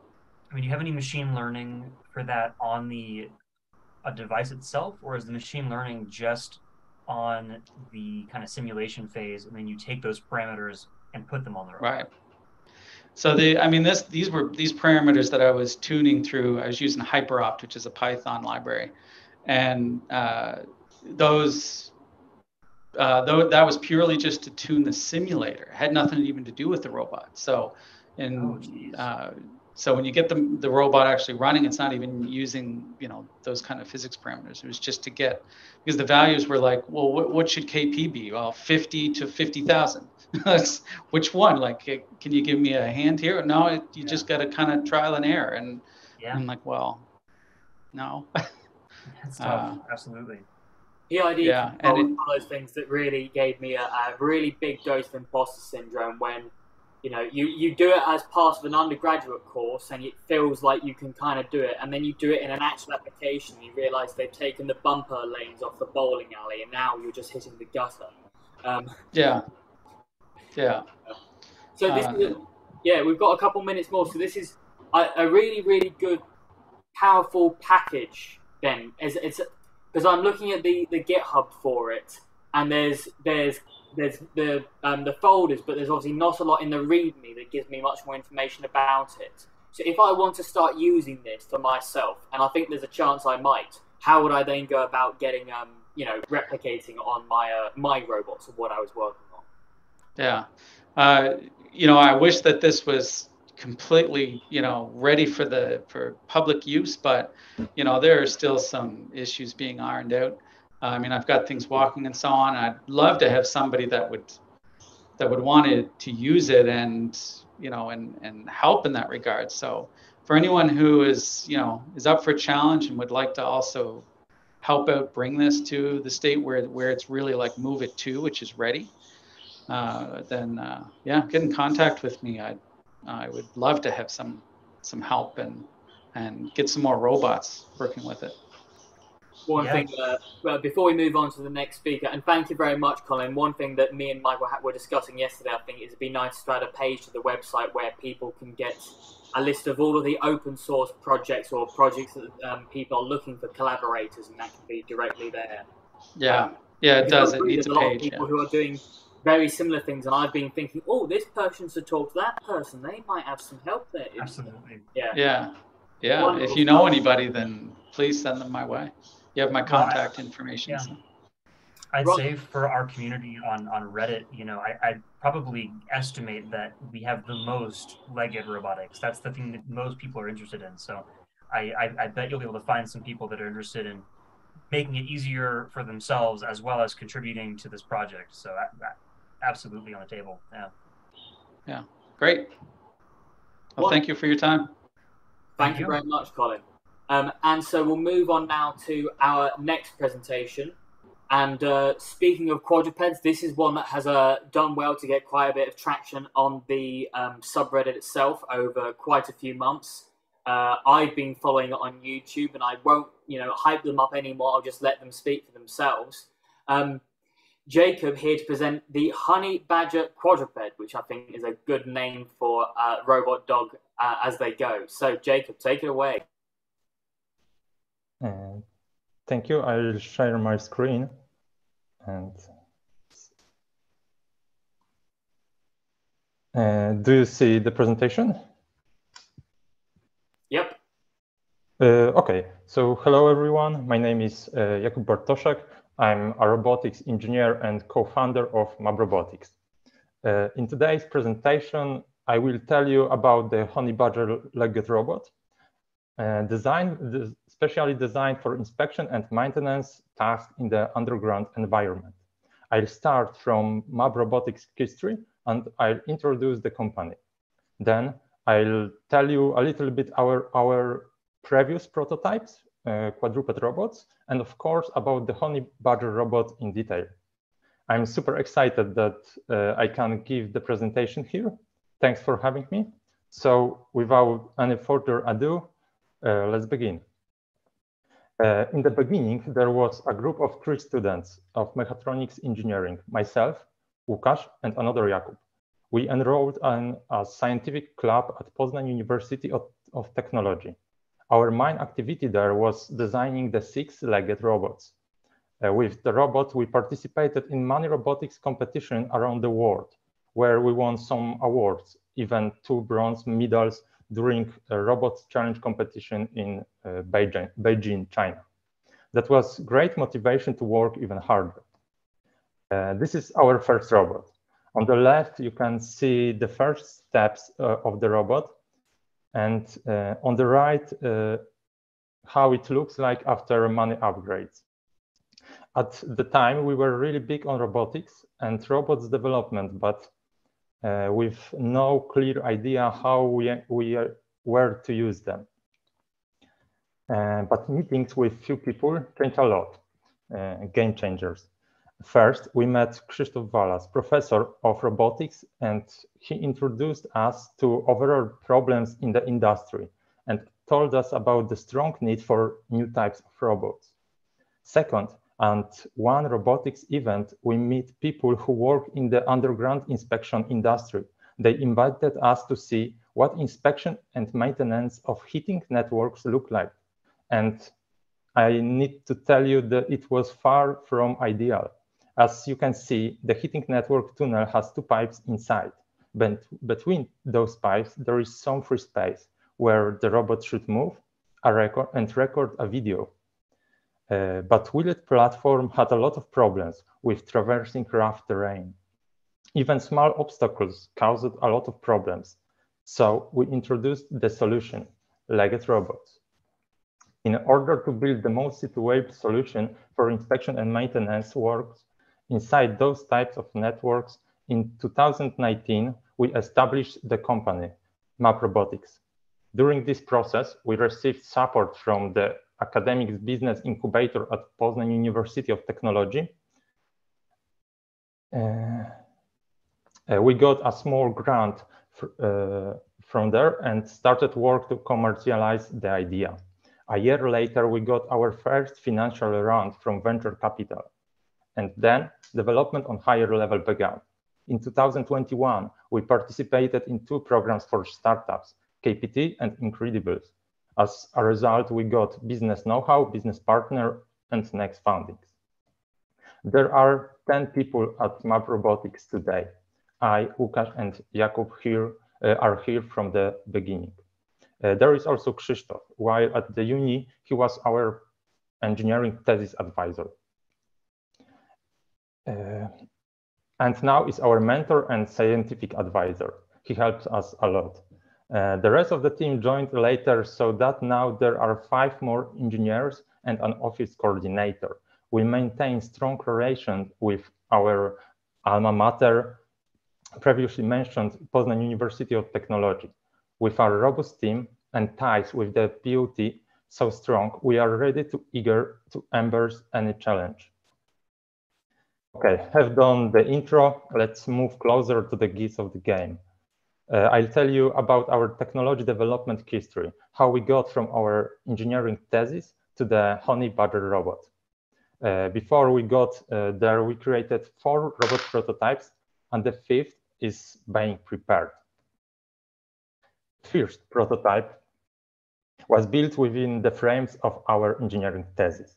It was pretty unique due to application of direct drive as robotic actuators.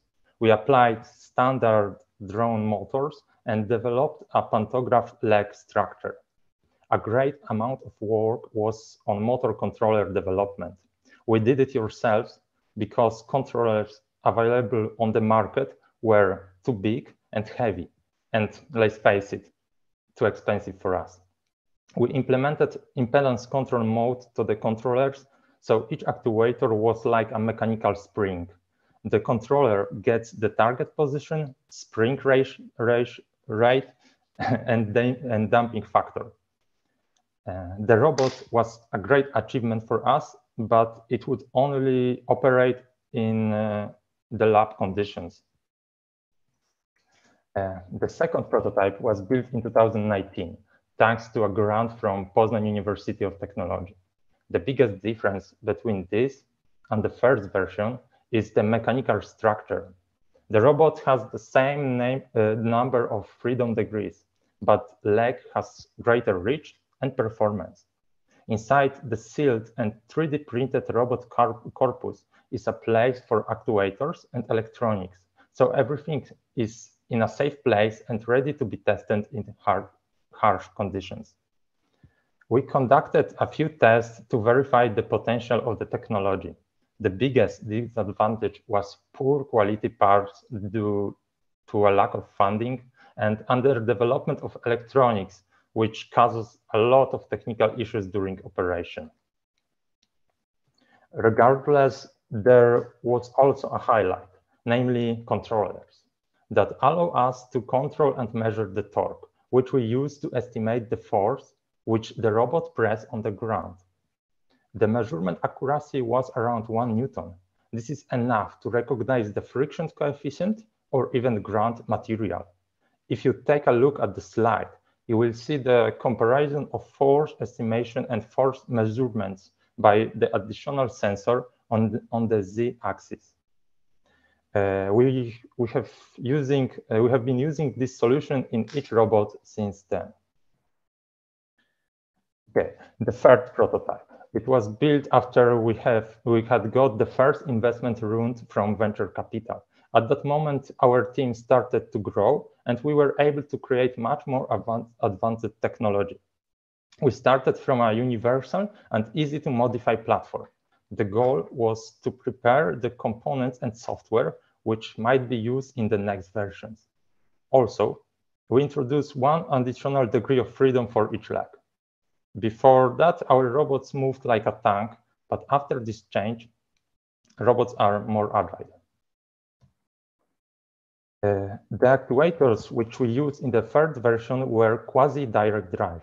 It means inside each actuator module, there is a brushless motor, our MD80 motor controller with integrated encoder, and a planetary gear with low reduction ratio. The planetary gear significantly improves torque density, which allows us to create heavier robots. A small reduction ratio like 1:6 doesn't negatively impact the dynamics abilities of and force accuracy measurements of the robot. Currently, we use from-shelf T-motor actuators, and we integrate them with our electronics. On the occasion of third robots version creation, we decided to develop a power management system dedicated to mobile robotics. It worked out great. The board controls the current flow for each robot module. We know what the battery charge level is, and we can remotely restart computers. As a rule of thumb, a battery power supply isn't perfect for research in the lab. Normally, we should change batteries or a robot is useless while charging. But the power board allows us to work without breaks. This is because the board is able to switch over 2 power sources without power cuts.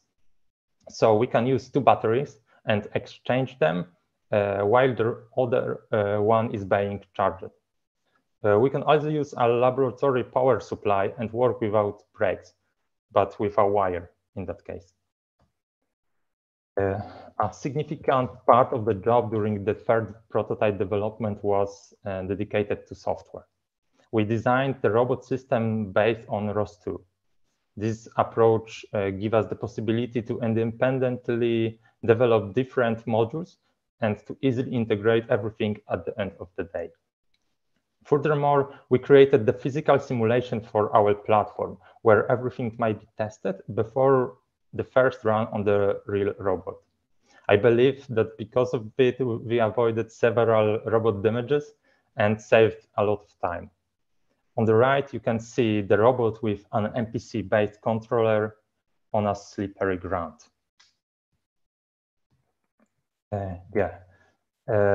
This is our fourth prototype named the Honey Badger. It was built at the beginning of this year.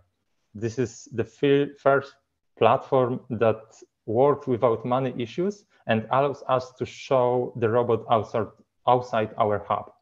The electronics are inside water and dust-proof case. The robot is controlled wirelessly. The battery inside the robot allows us to 45 minutes of walking, and we can easily put the additional battery on the back of the robot and double it. The robot mass is about 10 kilograms. The speed during stable walking is 1 meter per second, but we are working on improving this. We tested 2.5 meters per second, but the walk was highly unstable. We developed and implemented our own MPC-based controller. It is still a work in progress, but the results are promising. Robots can walk pretty stable, pretty fast.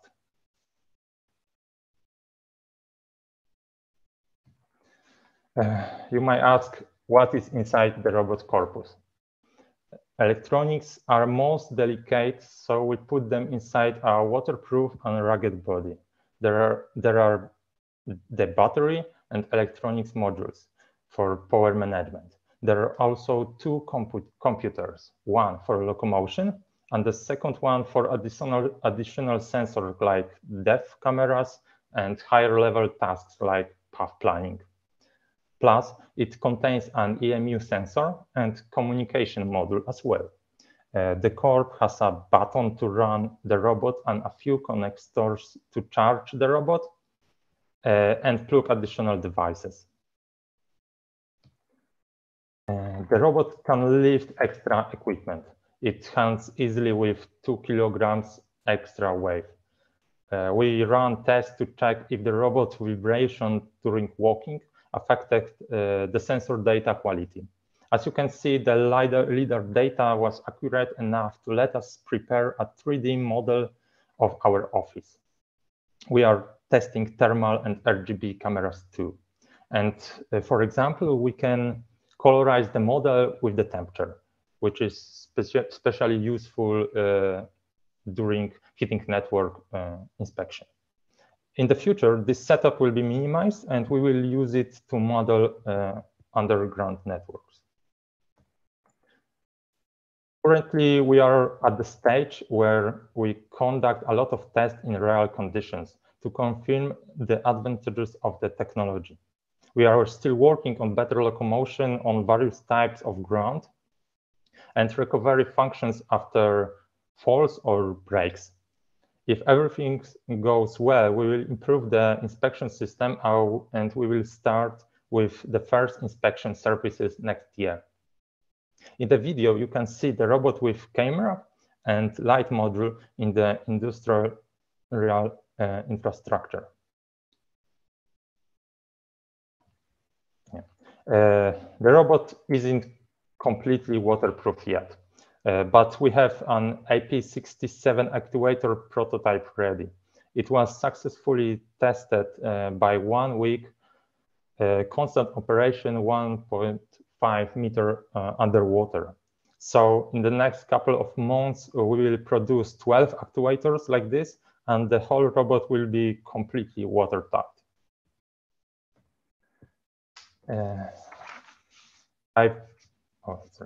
It might be interesting for you to hear about our spin-off technology as well. As I mentioned during the first prototype description, we have developed our own brushless motors controllers.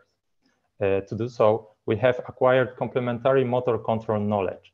Since then, one of Mab Robotics' source of income has been providing or developing motor controllers for other projects. Our controllers are used in wheeled platforms, other legged robots, cooperation robotic arms, and bipedal and humanoid robots.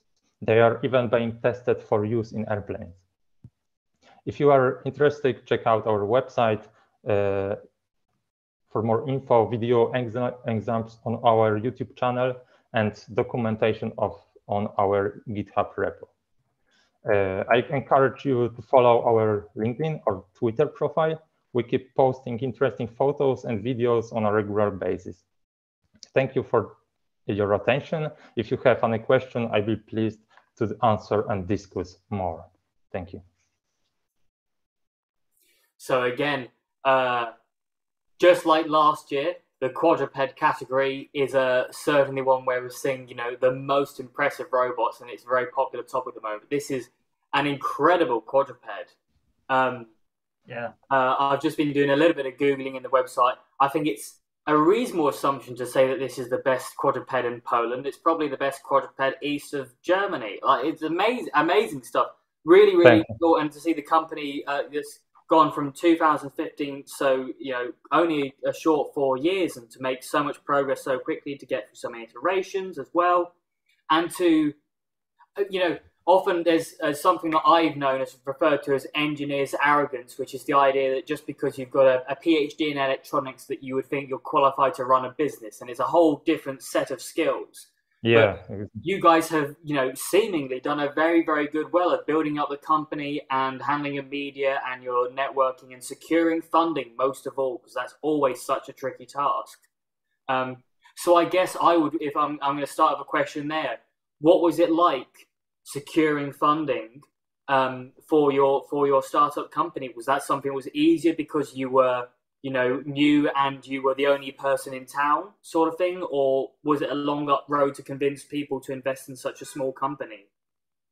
Yeah, that was really hard for us. The hardest thing in the project was funding acquiring, because when we was on the when we had only a prototype, and especially that one which wasn't look like industrial robot, people don't like to talk about business with young people with something which looks like a toy.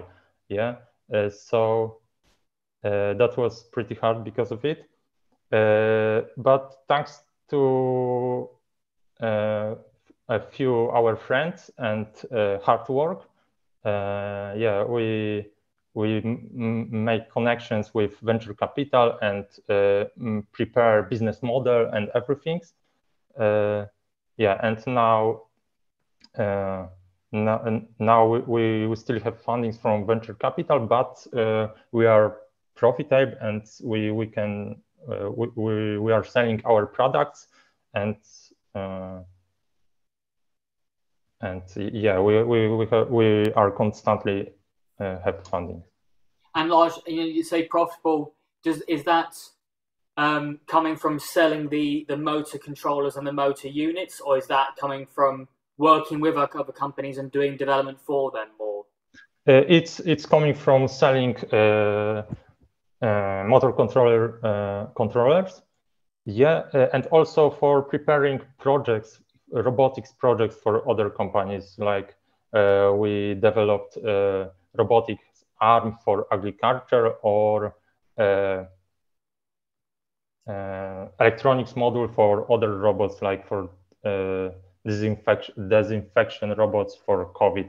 So we have great engineers in the company. So yeah, we are able to do almost anything.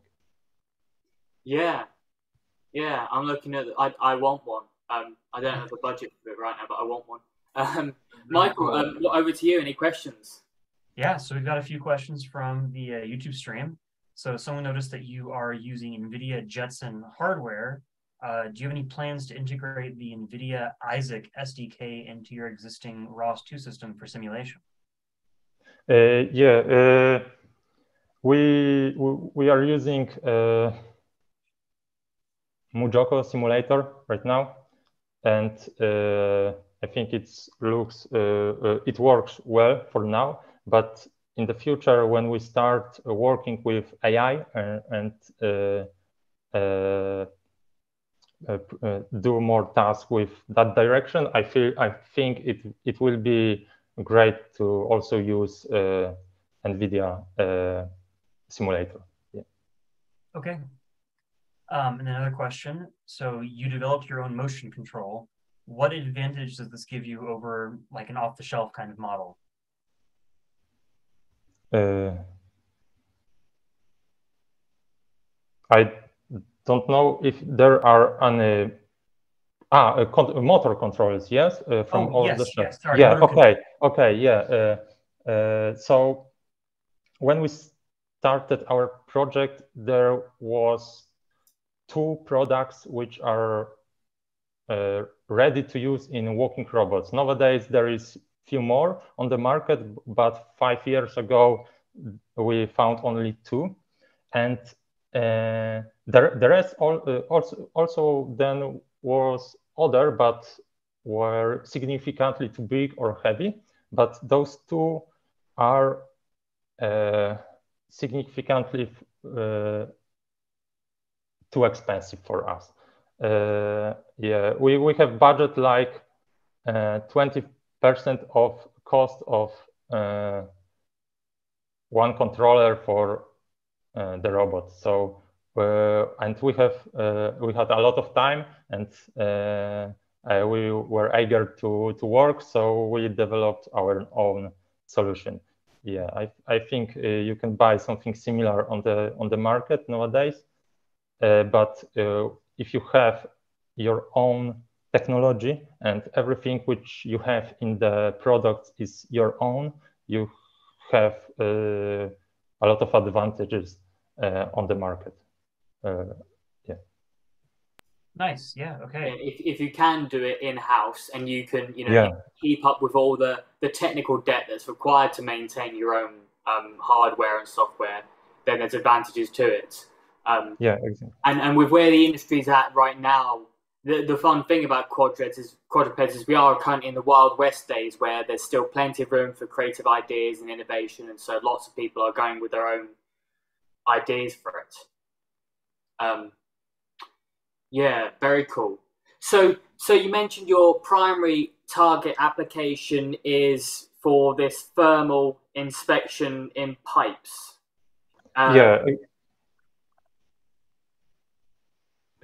Yes, exactly. This is our first area of work, because there are a lot of problems, and we have in contact with few companies which are looking for the best solution for inspection those networks, and our robots should be great for these tasks.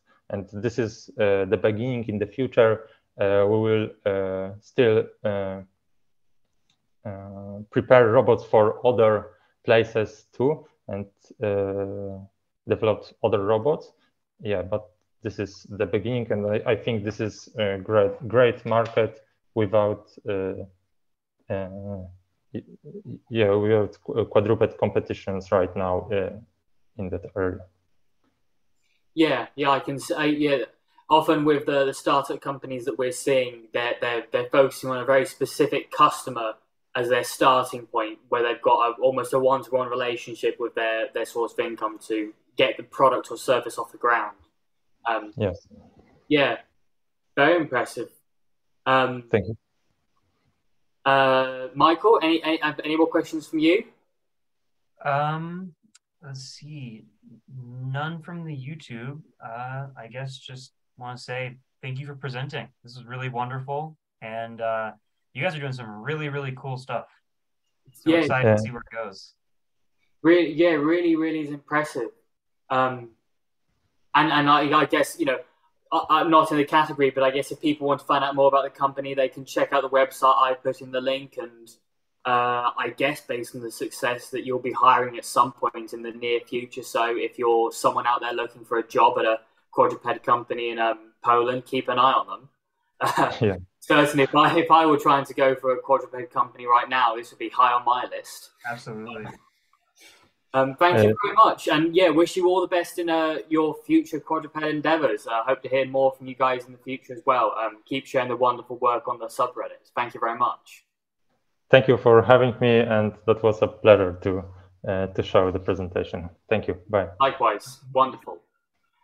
So we can go then 4 minutes early over to our next presentation, the first of two humanoids, both of which are built from the same competition, which is wonderful because you can do a nice compare and contrast then, I guess. But it's very much a friendly competition. I've seen from the Discord server that everyone who is part of the Robo Cup competition is often very much looking to help each other out. So they can tell us more about themselves. I will hand over to Lutz Freitag of RFC Berlin. Hey, that's me, I guess. Hey, it's actually the old first RFC Berlin, because we need to have a pun on binary numbers. Let me just share my screen to presentation. Can you see the presentation? We've got you.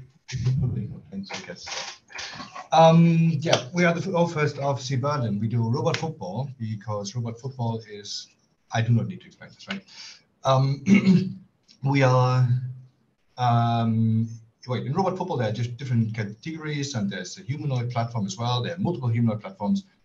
leagues, and one of the leagues is like the kid size. This is what we compete in.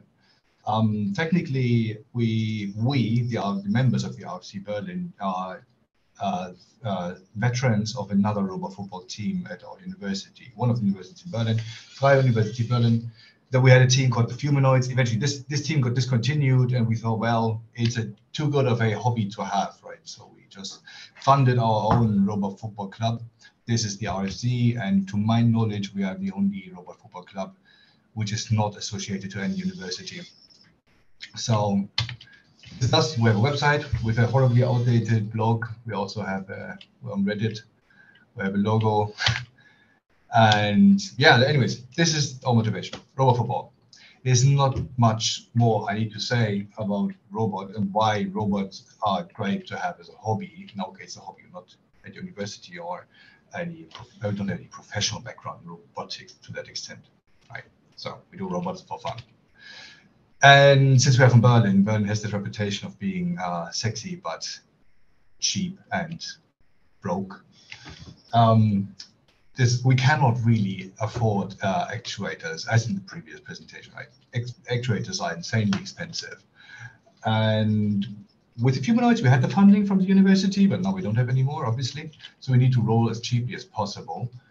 And yeah, we would pay over 9,000 euros if we would build the robots that we had in mind with off-the-shelf actuators. So kind of one of the key features of our robot, this is Mickey, by the way, is most of the electronics is custom made, and this enables us to get the actuators as cheaply as possible. And if we would have rolled with the stock parts, we wouldn't have afforded an entire team. Right? Ideally, you have 5 robots per team, 4 robots would be on the pitch, and 1 can break, like 1 robot for the gods. And it would be nearly 50K just for 1 team of robots. This is unaffordable to us. So anyways, we made our own robot. And since if you make your own robot, you can just think of it as you like, right? The rules dictate we cannot go higher than 1 meter, so we went for 1 meter. The rules don't say much about the weight, actually. Yeah, there's a BMI equivalent where you have to be in a region, a valid region. We are, right? That's fine. However, most robots in RoboCup actually have 20 actuators, 20 servo motors, which are spread on a fairly repetitive pattern across the body. But some robots have parallel kinematics in these and stuff, but this is like the major difference. I mean, when you make your own robot, you can just do whatever you like. And here I went for 30 actuators. Actually wanted to have 32. I wanted to have modes in the wrist just for the lulz, but didn't at the end because there was not enough space and I was too lazy. You get the idea. But I wanted to have non-trivial joints in the robot, like proper ball joints or something that comes as close as possible to ball joints, like in the neck. Mickey has like 5 degrees of freedom in the neck, 5 motors in the neck. Actually, like 4 additional passive joints in the neck as well. This mechanics kind of spread across the entire robot. So I have also a lumbar joint, which resembles a ball joint, and in the feet, the ankle joints are ball joints as well. I mentioned those because those are indirectly driven. You can kind of see on the Pokemon card on the right that in the lumbar joint, there's some push rods. This is how the lumbar joint is actually actuated. Same thing in the lower neck, same thing in the upper neck and the ankles. This is what makes those 10 passive joints. This is a close-up of the neck. You can see how it's actually working. As you can see, we use the absolute cheapest actuators for the lower neck because they do not need to drive a lot of mass. That's perfectly fine. The lower neck itself has stronger servo motors. Those used to be off-the-shelf RC motors with like 30 centimeters, actually nominally 3 Newton meters of torque. Where we removed the internal electronics and made our own electronics around it. I'll get to this a bit more. This is like the electrical part of the robot. Fundamentally, this is our setup. It's fairly straightforward. We have a host computer. Probably in our robot, we will have a Odroid N2 plus, probably. This is connected via USB to the power control board. This is something like this, self-made. here is where the batteries are. And then we have a RS-485 bus based bus communicating to the rest of the robot. So it has a very, very time and critical protocol, but it allows us to do a lot of I/O to the motors. Anyways, this is the power supply board. Very straightforward. You have batteries, lithium-ion batteries going in there. We opted for lithium-ion batteries because those are the batteries you can find all over the globe. If you happen to go to competition in any other country you have to fly to, and at the airport they remove your batteries, because sometimes this is what people do, you do need to get new batteries on site, and you can get those from like any power tool battery pack. Just open it up. I don't do this at home, like this, like horribly dangerous, but if you know what you're doing, just open it up and then remove the batteries and you're good to go. Use those. It also has audio, which is kind of nice. So if I power cycle the board, it has audio. It's great for feedback. So when battery runs low, you get another sound. When you turn on the motors, you get sound. You can turn them off. And yeah, we have a hair animation. We have colored LEDs. Super important. Yeah, I mentioned before we have our motor controller boards as well, because we need to cut costs, and this is the point where you can cut costs the most by getting rid of the expensive servo motors. So those are custom-made PCBs. They can control 6 motors each. Like we have one microcontroller driving 6 motors, which is kind of neat because we have 6 motors in each leg. So we have one of those boards in each upper leg, and while they're hooked to six motors, one control loop to rule them all. They can communicate over RS-485, which is a robot bus. And they also have a USB port, which is super handy. I wish more boards had this, like more boards in the hobbyist robotics community thing, because configuring those boards over USB is so damn convenient. The name itself is a German pun. This is hard to get, but it is there. And one special thing about how our boards work, our motor controllers work, is they have different semantics, as you would expect from servo controllers. Usually you just tell your controller to go to a certain value, to a certain angle with a certain velocity. In our case, we use polynomials.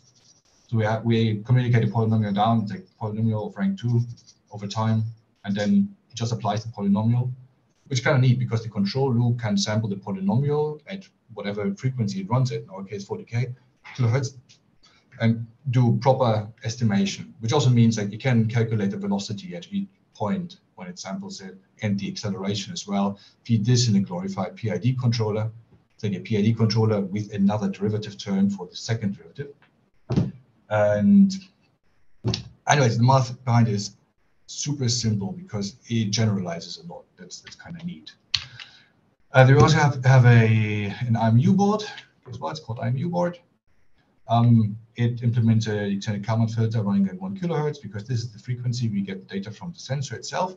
One neat thing about the bus we have is since it communicates over USB to the host computer, we use an isochronous endpoint between the gateway board, before board, and the host computer to communicate batches of data that are read automatically from the microcontroller.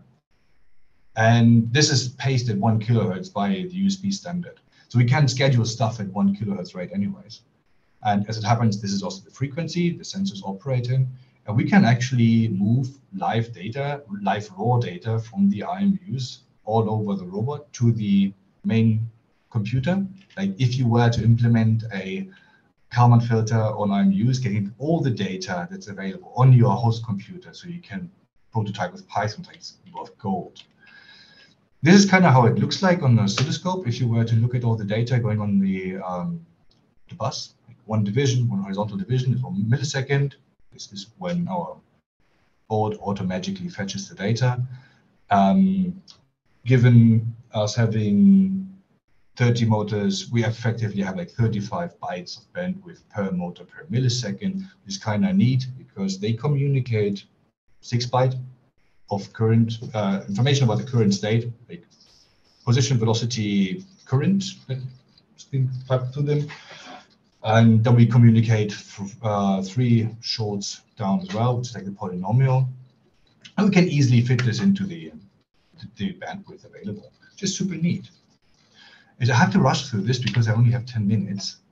So very, very dumbed down overview of the software. All C++ 20, yay. All Linux, no surprise there. No ROS because, yes, I don't know. We are feeling better with software that we created, and thus we know all the nitty-gritty details of it. This is kind of the answer to the question that happened the last talk about why make your own control software, because you know it well. I guess that would be my answer. I say on the same note, like my biggest baby in this project is like the inverse kinematics solver, which works also with loopy kinematics, like those push rods in the neck and the lumbar joint and so on. So I can, in terms of inverse kinematics, I can just tell the passive joint anywhere to have a certain angle, or the axis have a certain direction. And the inverse kinematics solver will then figure out how to articulate the push rods. And also with velocities and accelerations, and you can just toss in a somewhat arbitrary function in task space. You press the wait function. Could you have the home button first? Yes. So the wait. I have a beautiful assistant sitting there helping me out. Thank you. This wait function is actually consisting of a set of points, which are then fed into spline generators. So at t equals 0, the hand should be here. Then at t equals 1, somewhere else, and then it resembles a waving motion. Anyway, since I have a polynomial interpolation, I can, at each point in time, calculate the position, the target position of the hand, as well as the velocity, as well as the acceleration. And this is then transformed into what our actuators can understand, which means polynomials for each actuator. And the neat thing about it is, as I said, I have this control loop running on the actuator boards at whatever high frequency. And I have a different rate at which the motion planner and the host control software operates in. Right? And the scheme with the polynomials lets us actually decrease the rate at which the motion planner operates to very, very low frequencies. I have a robot dog down there, and I can operate it at like 30 Hertz motion planning rate without seeing a decrease in the performance of the motion. That's kind of neat. Yeah, I've reached the end of my presentation. About time. I am open to questions. Sorry for me rushing through this so badly. No. I think that was good timing. Oh, great! You actually put on the speaker of the head. You're coming up there. No, that was really, really good. Thank you very much. I really enjoy. I want to get involved in RoboCupping, towards the end of my PhD ideally. But in the meantime, it's wonderful to follow all the robots, because you can see there's so many different approaches to the same kinds of problems, and the way different teams are going about it, not just in the technical and the design and the software, but also the strategy. And there is a good trade-off to be had for saying ROS or no ROS. I know a good example of a friend of mine who wrote a kinematic solver for a ARM in C++, and it ran about 16 times faster just because it was the written solution rather than going through all the abstraction that a ROS package would have. Everyone obviously is talking about how much they love the hair. Change the color. Change the color. Can you bring the camera a little closer? Can we get a close-up maybe? I hope so. Wait for it. Does this work? Yeah, we can see it. Can you see it? That's fantastic. I can also, I have a color picker. I cannot use the color picker. Usually I can change the color. Anyways, yeah, this is transparent TPU. This is 3D filament. It's a fairly cheap solution, and below each hair there's an RGB LED, and they can be controlled individually. And I guess you can turn it off for compliance with the rules in competition then? The rules are not exactly clear about it. Actually, they are not even clear about whether the hair contributes to the height of the robot. If it would, then our robot couldn't quite compete. Or we could just remove it, right? You could remove it. I was thinking about I know that for my understanding is that the rules require the robots have to be made of a black material for ease of being able to spot them visually. So that might be something. Not entirely, thankfully. Not entirely. We can some parts of the robot actually purple because it's a great color. This is our team's color. Purple would not be okay. It would be too close to red. And some team markers when you have the robots playing against one another are red. And if you are playing not in red, which means blue in this case, and you have some body parts resembling red, then it's easy for the robots to confuse other robots. Just one thing about the ROS thing. I don't want to rant about ROS, actually. I think the most important reason why we don't use it is competition, right? There must be more software out there than just ROS. Everybody is using ROS. But I think it's not the best software, and there needs to be more variety. So I don't think my understanding is the people who develop ROS don't think it's the best software. That's why they've made ROS 2. And it's always an ongoing battle. You'll never achieve perfection so long as it's in the distance. I am really looking forward to the next speaker because they just migrated to ROS 2. And just now was the World Cup in Robo football, and they went to Bangkok. We didn't because we only have one robot. And I mean, can't really stand at the moment. That's why it's sitting. Certainly the big challenge.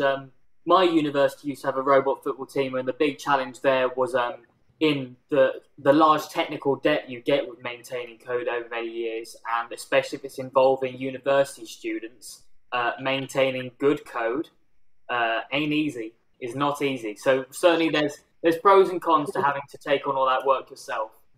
Actually, one of the design features of our design goals of our framework we use is code should be as easy to remove as possible, including the framework itself. This is like proper code when you've done it right. It's easy, it's painless to get rid of. If you can do it right, you can do it right.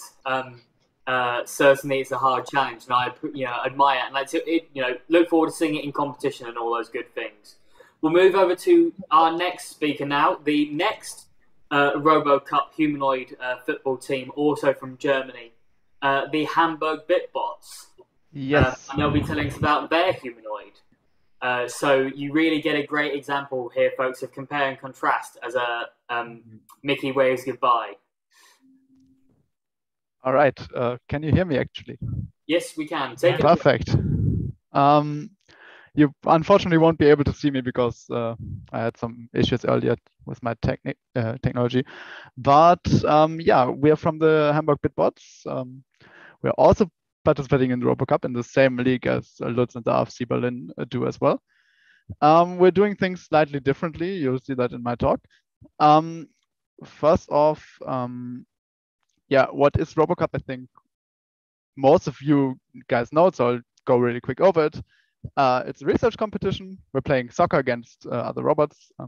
The image you see here is from this year's competition. These are all the robots that were participating in our league. With the goal to, by 2050, beat the human soccer world champion in a fair match with the team only consisting of humanoid robots. Yeah, why soccer? I mean, it's something everyone knows a bit, everyone is familiar with, so that's probably a good idea to get started with something everyone else knows, but it's still very complex for robots. Just to give you a quick idea of what gameplay looks like at the current state, we're still quite far from actually getting to our set goal, but we're getting there, and we're doing fundamental research in all areas of robotics, so that's pretty cool too. This is our team. I'm the one on the far left on the image, just so you have an idea who I am. We're a student team of around 10 to 15 active members, depending on time of year and yeah, new people coming into the team all the time. So yeah, it's rotating relatively quickly. And of course, the important part of the team are robots. We have 5 robots at the moment. They have a little less degrees of freedom than the robots you saw before. These only have 20 degrees of freedom, which more or less is the standard in our league. Unfortunately, I would love to have a bit more freedom of movement in some areas, especially in the arms, we're quite limited, which makes standing up and stuff like that a bit difficult. But yeah, that's our robots, that's what they look like. And yeah, I'm probably going to talk a bit more about the software side of things because there's not that much interesting hardware stuff going on there. So we are using ROS. As was teased before, we're currently, or we're almost done migrating from ROS 1 to ROS 2. We have run into quite a bunch of issues there. We have a very informative blog post on our website about all the things that went wrong when migrating. I think I can speak for the team when I say we're still not quite convinced with some choices ROS 2 has made. But we were very, very happy with ROS 1. But I mean, it's time to make some progress. And I guess we influence the way ROS 2 is going to be in the future. So yeah, might as well start migrating now. We, as you can see on the right, have quite a bunch of ROS nodes, very small components that are each designed with the goal to be as general as possible, so that the stuff we are actually developing can be used by all the other teams as well.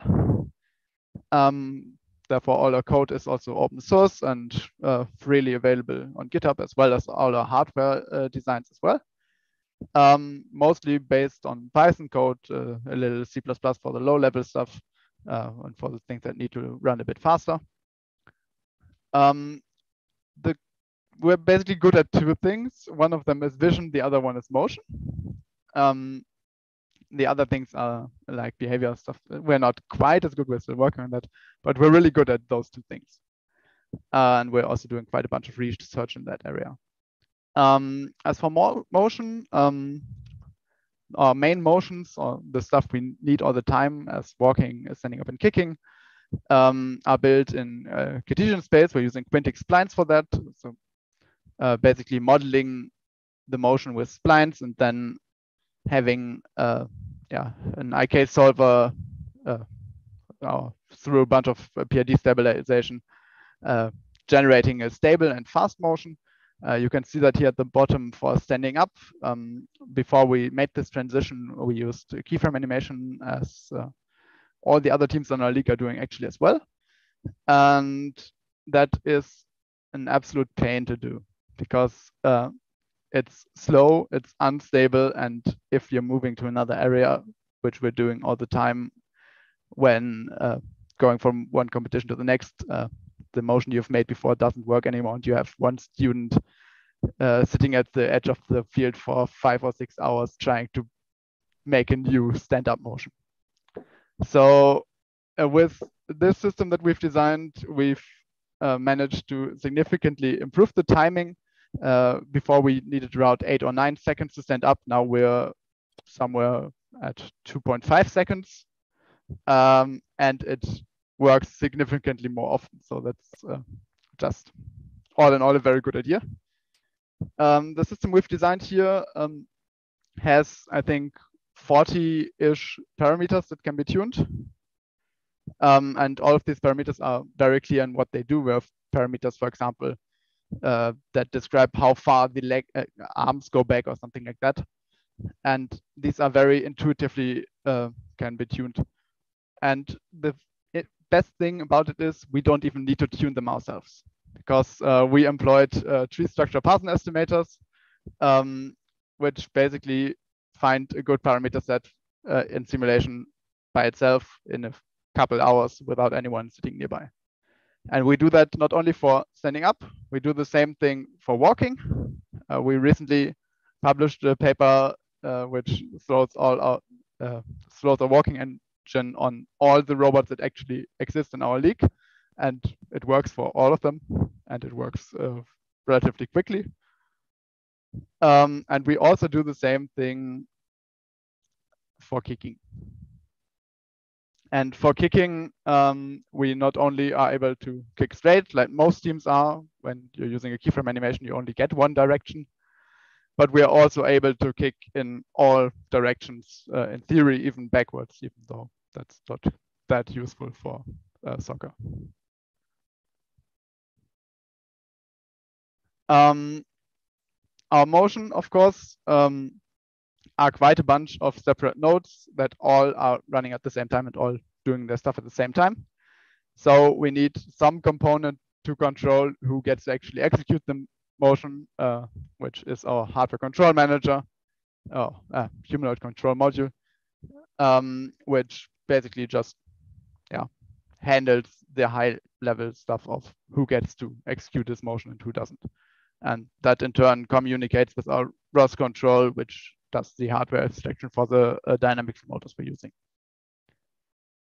Moving on to vision, something we're also pretty experienced with by now.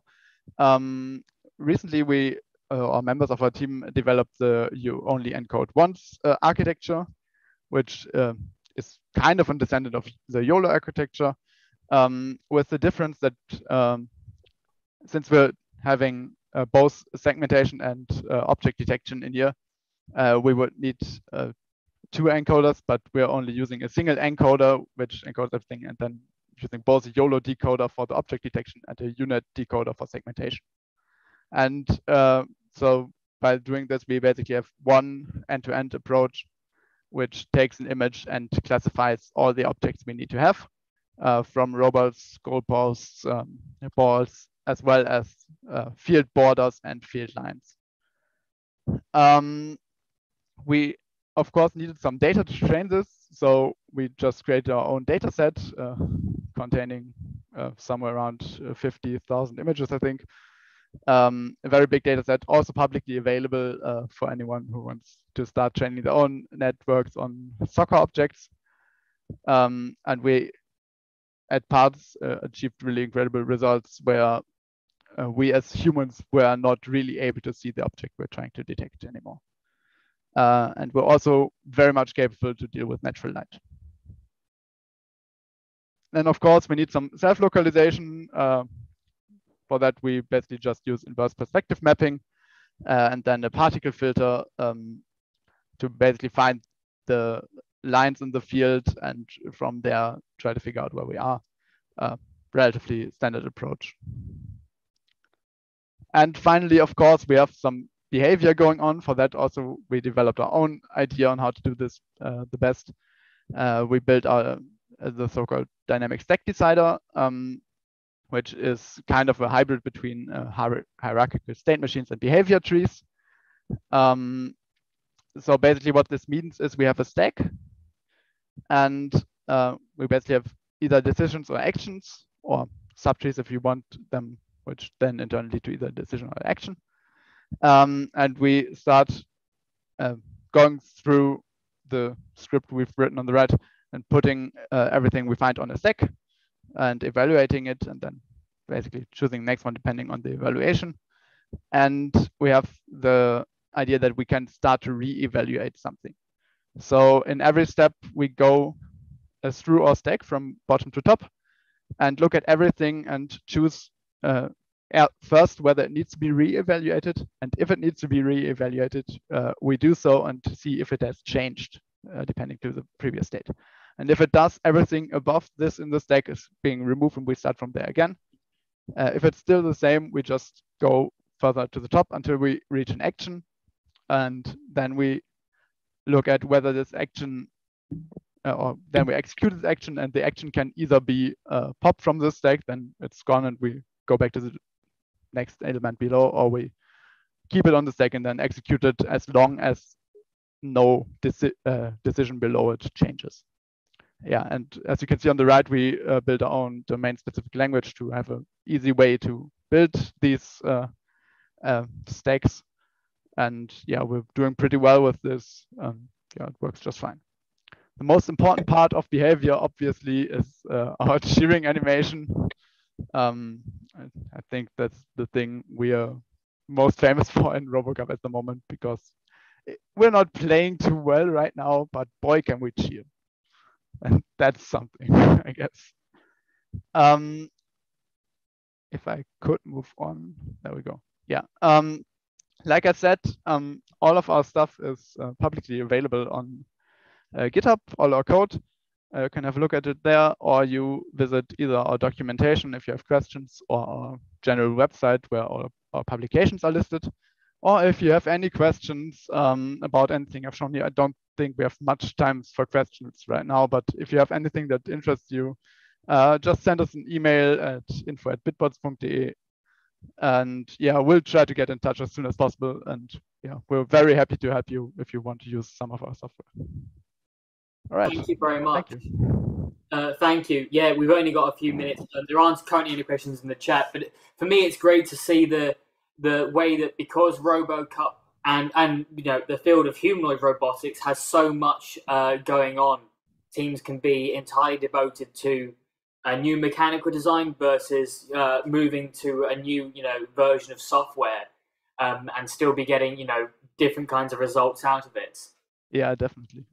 And I can understand the case for saying you wouldn't want to use ROS. I can certainly say, you know, I would probably end up choosing to use ROS because, you know, even with the abstraction, I do not feel confident in writing code to the quality that would be required and in the quantity that is required for a humanoid robot. I would want to go with better software written by people who are better at it than me. Yeah, definitely. I think that's also the reason why we choose to stick with ROS, because in our opinion, I can see the appeal of building everything on their own, of course. But yeah, in our opinion, it just makes sense to use the solutions that are already there and build something new on top of it. And you know, when you compare, I often try to think of RoboCup, and I think you can compare it to things like Formula One in that teams will often make investments that don't pay off for a few years.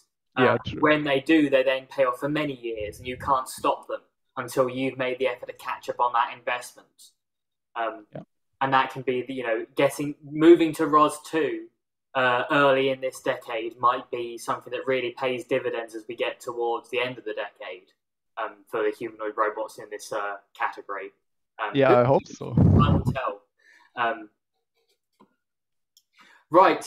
And I think that just about takes us over to our next couple of presentations. But Michael, I think I'm going to let you take over now for the time being, if that's okay. Yeah, you got it. I'll take over hosting. Thanks, Ollie. And thank you to the BitBots team. That was a wonderful presentation. It's really great to see, you know, kind of two different teams in the space and kind of see the two different approaches to, you know, the control and programming these things. So thank you again. Next up, we have humanoid mode, which I believe we heard from you all last year. And this could be somewhat of a update. Do we have anyone from humanoid mode in? Human mode. Yeah, I'm in. Yes, sorry, human mode. There we go. Sorry about that. Well, you're ready to go. Go ahead and take us away. Okay, all right. Hi, everyone. My name is William Kerber. I'm the CEO of Human Mode Robotics. My wife, she and I started this company in 2017 because we're both futurists and we just love technology. And we were excited about the challenge of building intelligent multi-use robots. So that's been the focus of our robotics program. We're located in Oklahoma City. We recently built a new shop here to support better fabrication equipment. But like for many of you out there, there's not a lot of robotics companies around here or like sprawling university programs. So we're pretty much on our own and building this stuff. But we've made good progress and it's really awesome to have an internet community. So I want to thank the Reddit Robotics group for inviting us back this year and letting us talk about what we've been up to. So I got a presentation here. Let me just go ahead and start it. Let's see. Share screen. I think 2. All right. All right, we can see it. Make sure this. Okay, there you go. All right, cool.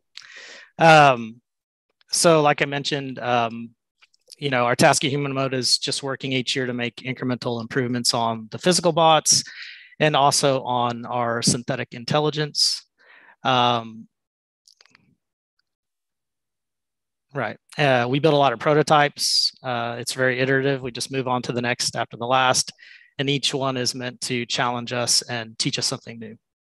We don't really put a lot of focus on aesthetics on these robots. Really, it's just about problem solving and forcing ourselves to improve. So In the past, we started our robotics program with these robots on the left. They were really interesting because they were all controlled through VR. So we called them the Gemini because they mimicked your movement whenever you controlled them through VR. And VR is actually a really big part of our company. In fact, the other team at Human Mode has been working on immersive VR metaverse called Massive Loop since about 2018. So this theme of like extending your presence into a physical or digital avatar runs really deep at our company. And we'll likely continue to improve it in our robots. But more recently, in the past 18 months, we tried to focus on two specific areas. One was improving our ability to do simulation so that we can iterate our design in software instead of just through hardware, trying to approach a one-to-one match between our physical and the simulated environment. And then also early work on legged robots. So to accomplish this, we built a few versions of a quadruped that we called the Lynx. There are three versions of the Lynx. One, it was electrically actuated. The second was hydraulically actuated. And then the third is the Lynx AI, which is a mini bot that we use for AI training. And this robot actually taught itself to walk in simulation, which is pretty cool. I'm going to go ahead and turn it over to our team, team lead, Jonathan Gilmore, Mehul Kumar in AI, Bao Do in mechanical, and Jay Choi in software, so they can describe these projects in more detail, starting with Bao in mechanical. Thank you, William. So I'm the mechanical engineer. I oversee the design and prototyping process. I want to start off by giving an overview of our design process. So the cornerstone of this project focused on making a robust and lightweight quadruped system. The goal was to have the weight distribution focus on the upper body of the robots, creating a low inertial leg for the quadruped. Hence, the actuator being assembled at the shoulder for all three joint movement on the leg. We also use CAD and simulation program in our process as well. Regarding the CAD is used to find ideal arrangement for the component. Essential criteria like the material property, the moment of inertia, and the center of mass all play important role in the assembly of the quadruped. And then simulation was also done on the articulated model as well for this to prove that the movement is successful. When it comes to producing the part, we went with 3D printing and CNCing for custom component. And then we also used some 80-20 extrusion components for the ease of assemblability, which was essential when it comes to buying off-the-shelf components. When it comes to actuation selection, we wanted an actuator that have the ability to backdrive and have compliance for it as well. I want to pass it on to our software engineer now, Jonathan Gilmore.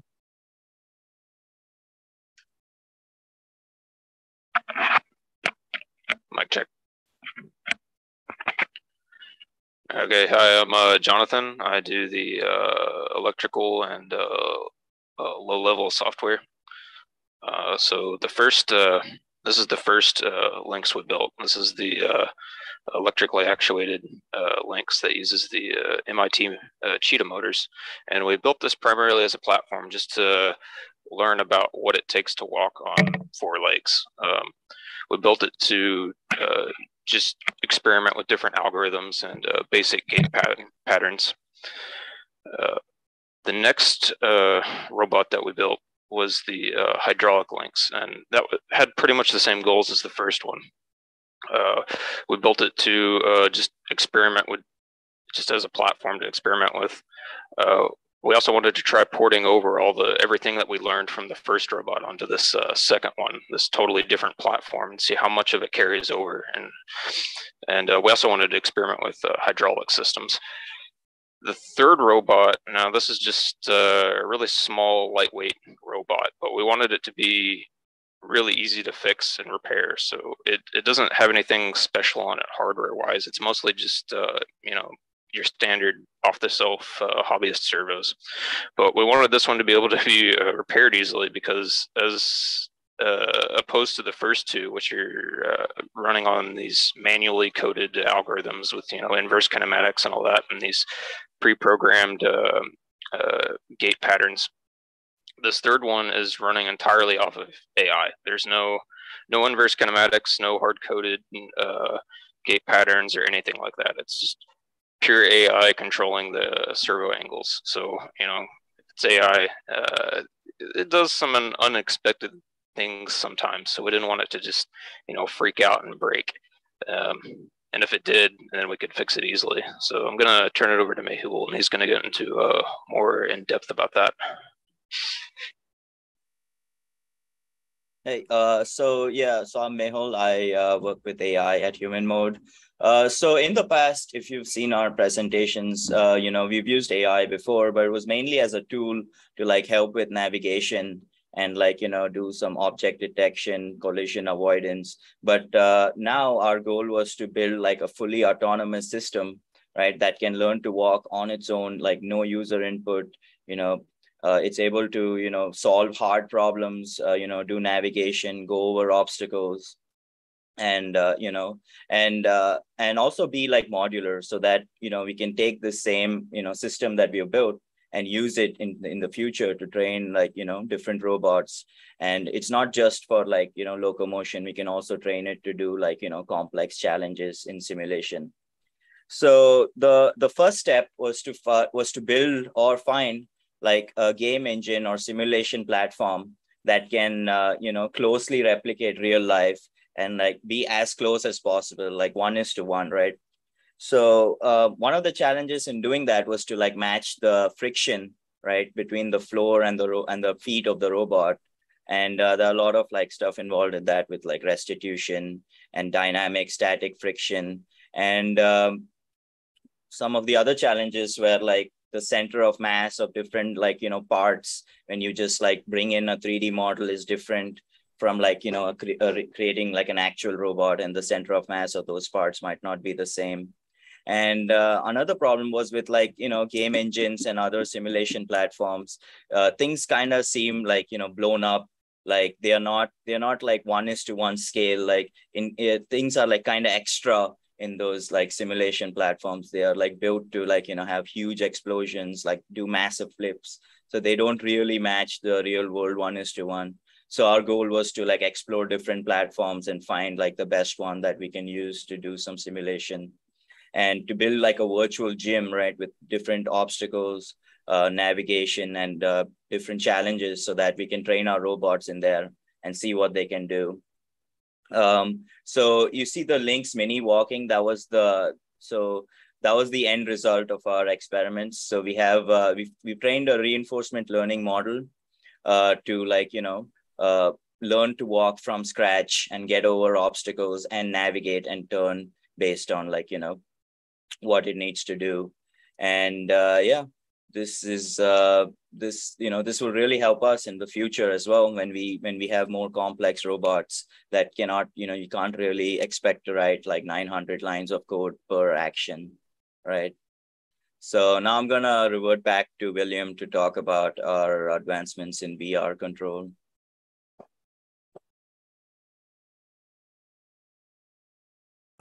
Yeah.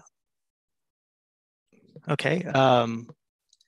So we've, we continue to work on improvements in VR control. The early version started with what we called the mech suit, which was sort of like a VR, I guess a mocap suit primarily, but also with the goal of really controlling physical avatars. One of the issues that we had back then was depth perception, because the vision was basically mapped to a flat plane. So we really couldn't utilize it for, grabbing things remotely. But we've continued to update that. And you can see in kind of this experiment, we have a pretty good ability to grab and manipulate items remotely while viewing them through VR. So Jay would normally be talking about that. He's not available right now, but But we continue to advance that side of it in all these features. So we have, trained walking, VR control remotely, and then also just general walking and gait. They'll all make it their way into our next prototype, which we'll start working on here at the early August. So we're excited about that, and that's pretty much what we've been up to. So I don't know if there's any questions. Yeah, well, thank you guys so much. I mean, you guys have come a really long way, even from the presentation you showed us last year. So this has been really fantastic to see your progress here. Yeah, I had a question. Oh, never mind. We have some questions in the chat. Okay. Are there a lot of robotics enthusiasts in Oklahoma City? Well, we're here. we're enthusiastic. We're enthusiastic enough for everyone. So I think we'll help spark that. So that's our goal. Good. Yeah, that's good. And then another question is, are you guys working with NVIDIA Isaac at all for your simulation environments? Yeah, Mehul can talk more about that, but definitely, I mean, we use them all. I mean, we use Unity because we have a lot of familiarity with that. We use Isaac Sim. We use, but we basically spent the last 18 months like exhausting research in them. Mehul can talk more about it. Yeah, I think Isaac Sim worked the best for us, but like William said, we have tried pretty much everything else that's out there. But I think Isaac Sim is pretty good. It has some issues in Windows, but in Linux, it works pretty well.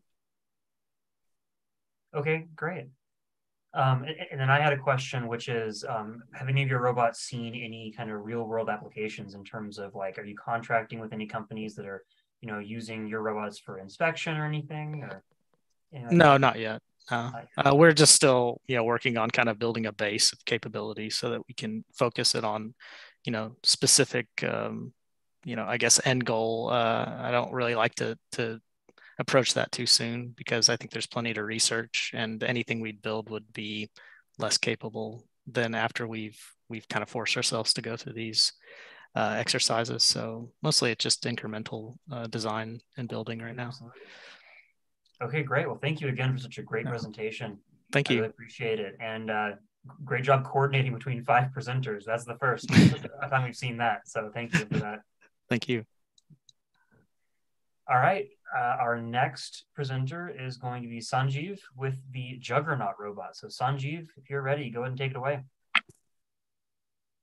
Yeah, let me share my screen first. All right. Am I audible? Yep, you're good. I'm audible, right? Yes, you are audible. Yeah. So hi, I am Sanjeev. I am a senior software engineer at GitHub. So I'm into software mostly, but robotics as a hobby, I do it generally like since I'm more interested in it. So I started since last 2 years. I have been building robots, small robots mostly. And so this presentation would be about a robot that I'm building currently. So it's called Juggernaut. Why I built it because the key objective of mine is to basically take this robot and finally it should look like my favorite character here. So which is a character from Dota 2. So as you can see here, this was my first robot, the version 1. So this is the second version, which it looks like this now. You can see that in the background, probably. My goals are very simple, not it's not like automatic navigation and all.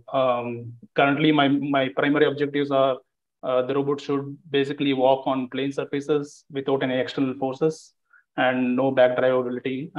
But ultimately, I am going to achieve that step by step. But for now, my goals are very simple. Yeah, let me go to the next slide.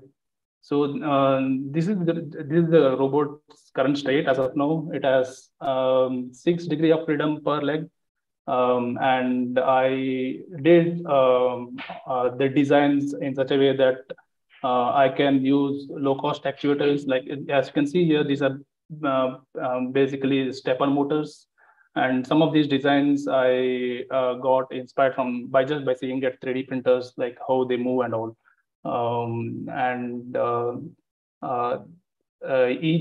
Heap has 3 degrees of freedom. Basically, the hip joint can move in horizontal in all 3 directions as well. Similarly, the knee joint has 1 degree of freedom. It is controlled by a stepper here, and a feet has 2 degrees of freedom, and that's basically controlled by two DC motors. I will show you the video at the end. Probably that would be more intuitive to look. And in order to control all this, I'm using TMC for stepper, and I'm using TC for controlling all the. So let me go ahead. That would be much better, I guess. So this is how I have built some of the parts. As you can see, the motors which controls the feet are way up above, which are placed here. And similarly, the motors that control the hips are placed over here. And they are controlled via lead screws with a lever kind of design. So this I got inspired from robotics as well as the Atlas, which you might already know, the humanoid robot. So some of the inspirations I got from them, and I designed this in such a way that I can use steppers or any actuators which are available to me. And this is the general flow, what I have in the electronics on the electronic side. I have not done fully till now. Like I have Jetson Nano, but I have not programmed it yet. Right now, what I have built is basic movements of the robot itself, but not the general walking algorithm and all that I still have to do. But this is the general flow. Like basically, my end goal is to control the robot through some API, and that will basically get signals, send signals to TC, which is on the, which will basically sense absolute positions of each and every joint. So let's say if it's hip joint, it has 3 degrees of freedom. So I'm recording 3 different angles. Similarly for other joints as well. And this CNC controls stepper motors, send signal to Arduino, which basically sends signal to control all the steppers. Similarly, there is a DC motor here, a geared DC motor with an encoder. These are basically used for controlling the feet, and they are controlled by Arduino Nano. So they are not in the same because because I could easily control steppers and DC motors separately.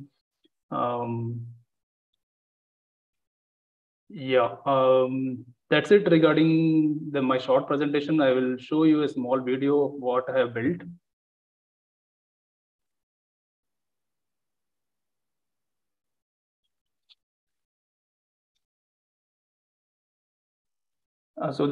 These are AS5600 absolute encoders, and there is this stepper motor here. And these two are the DC motors, and they right now in this video, not a lot of movements are there because I just basically fried some of the boards. So one of the knee is not working.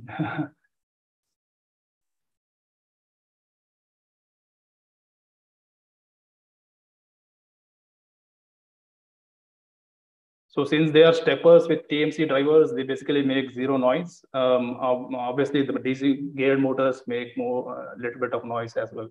But in this video, you cannot see that. While I was recording this video, that was not working.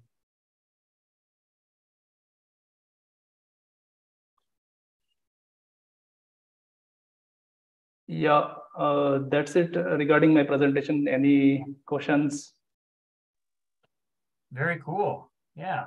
I do have a question. You know, I think a lot of these projects we see use you know, BLDC motors or brushed motors just so you can have the direct torque input. And what made you decide to kind of go with a stepper motor approach rather than those? The thing is, like, I initially started with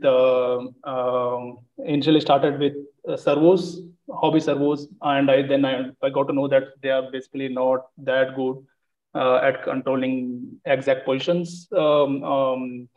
And so I had option of these brushless motors and as well as stepper motors, but stepper motors are way a lot cheaper than brushless motors, as well as the drivers that come along with it. And also, if brushless motors along with drivers also, some of these components are not available here directly. So, and since I started just 2 years back learning on my own, I did not want to invest without having full knowledge. So that's the first approach.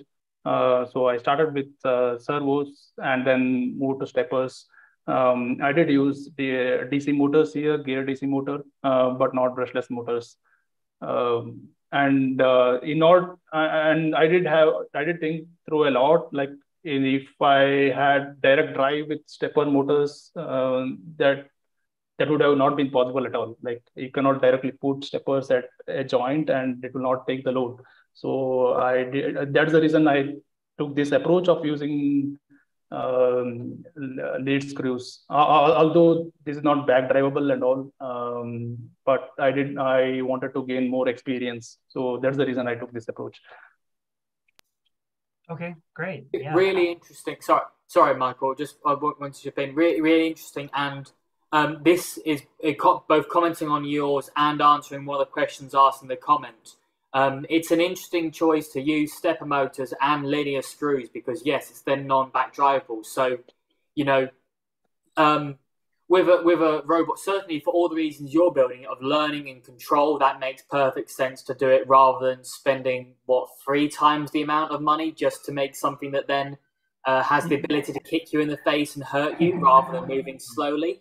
And the other thing is, when you look at the other humanoids we've seen in this category, they're not moving that fast. So, you know, a stepper motor, if you have the motor and the gear train well optimized, you don't have to necessarily rule it out as being able to walk. Though it might not be able to run anytime soon, of course. Mm-hmm. So, do you have plans to get that then to a fully walking? I do have plans to get this robot itself on walking, but obviously it cannot run. Right now I'm running at almost half the speed. It can go more, but obviously it cannot run and do a lot of dynamic movements. It will be just like walking inside the house. That much only I can achieve with this design.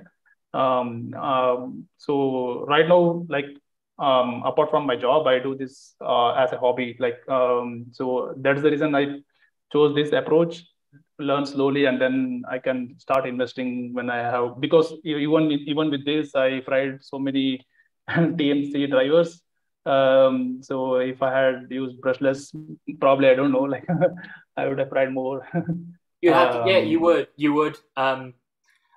would have been more work and more pain, and you've been very smart in recognizing, well, you know, you're not trying to build the world's best humanoid robot. You're working within limitations and saying, okay, this robot is limited to my house, so does it need to walk that fast? No, that's very good, a very smart way of going about it. I'm also very jealous of your tool rack behind you, the way everything's neat and organized. I don't have that. Yeah, I just recently built this. I still have to do a lot of organization. Yeah. Wonderful. Back to you, Michael. Great. Well, I think we had one more question, but it kind of already got answered, which is about the future goals of the project, where you want to go from here. So I think that really takes us to the end of our legged robot, our bio-inspired robot section. So Sanjeev, thank you so much for your presentation. Thank you to all of our presenters this morning, especially our keynote speaker, Matteo. And we have an hour break for lunch right now. And then after that, we hope to see you this afternoon in the US, this evening in the UK, for our session on human-robot interaction with Dr. Ruth Aylett as our keynote speaker. So thank you very much, and we will see you in a few. Thank you.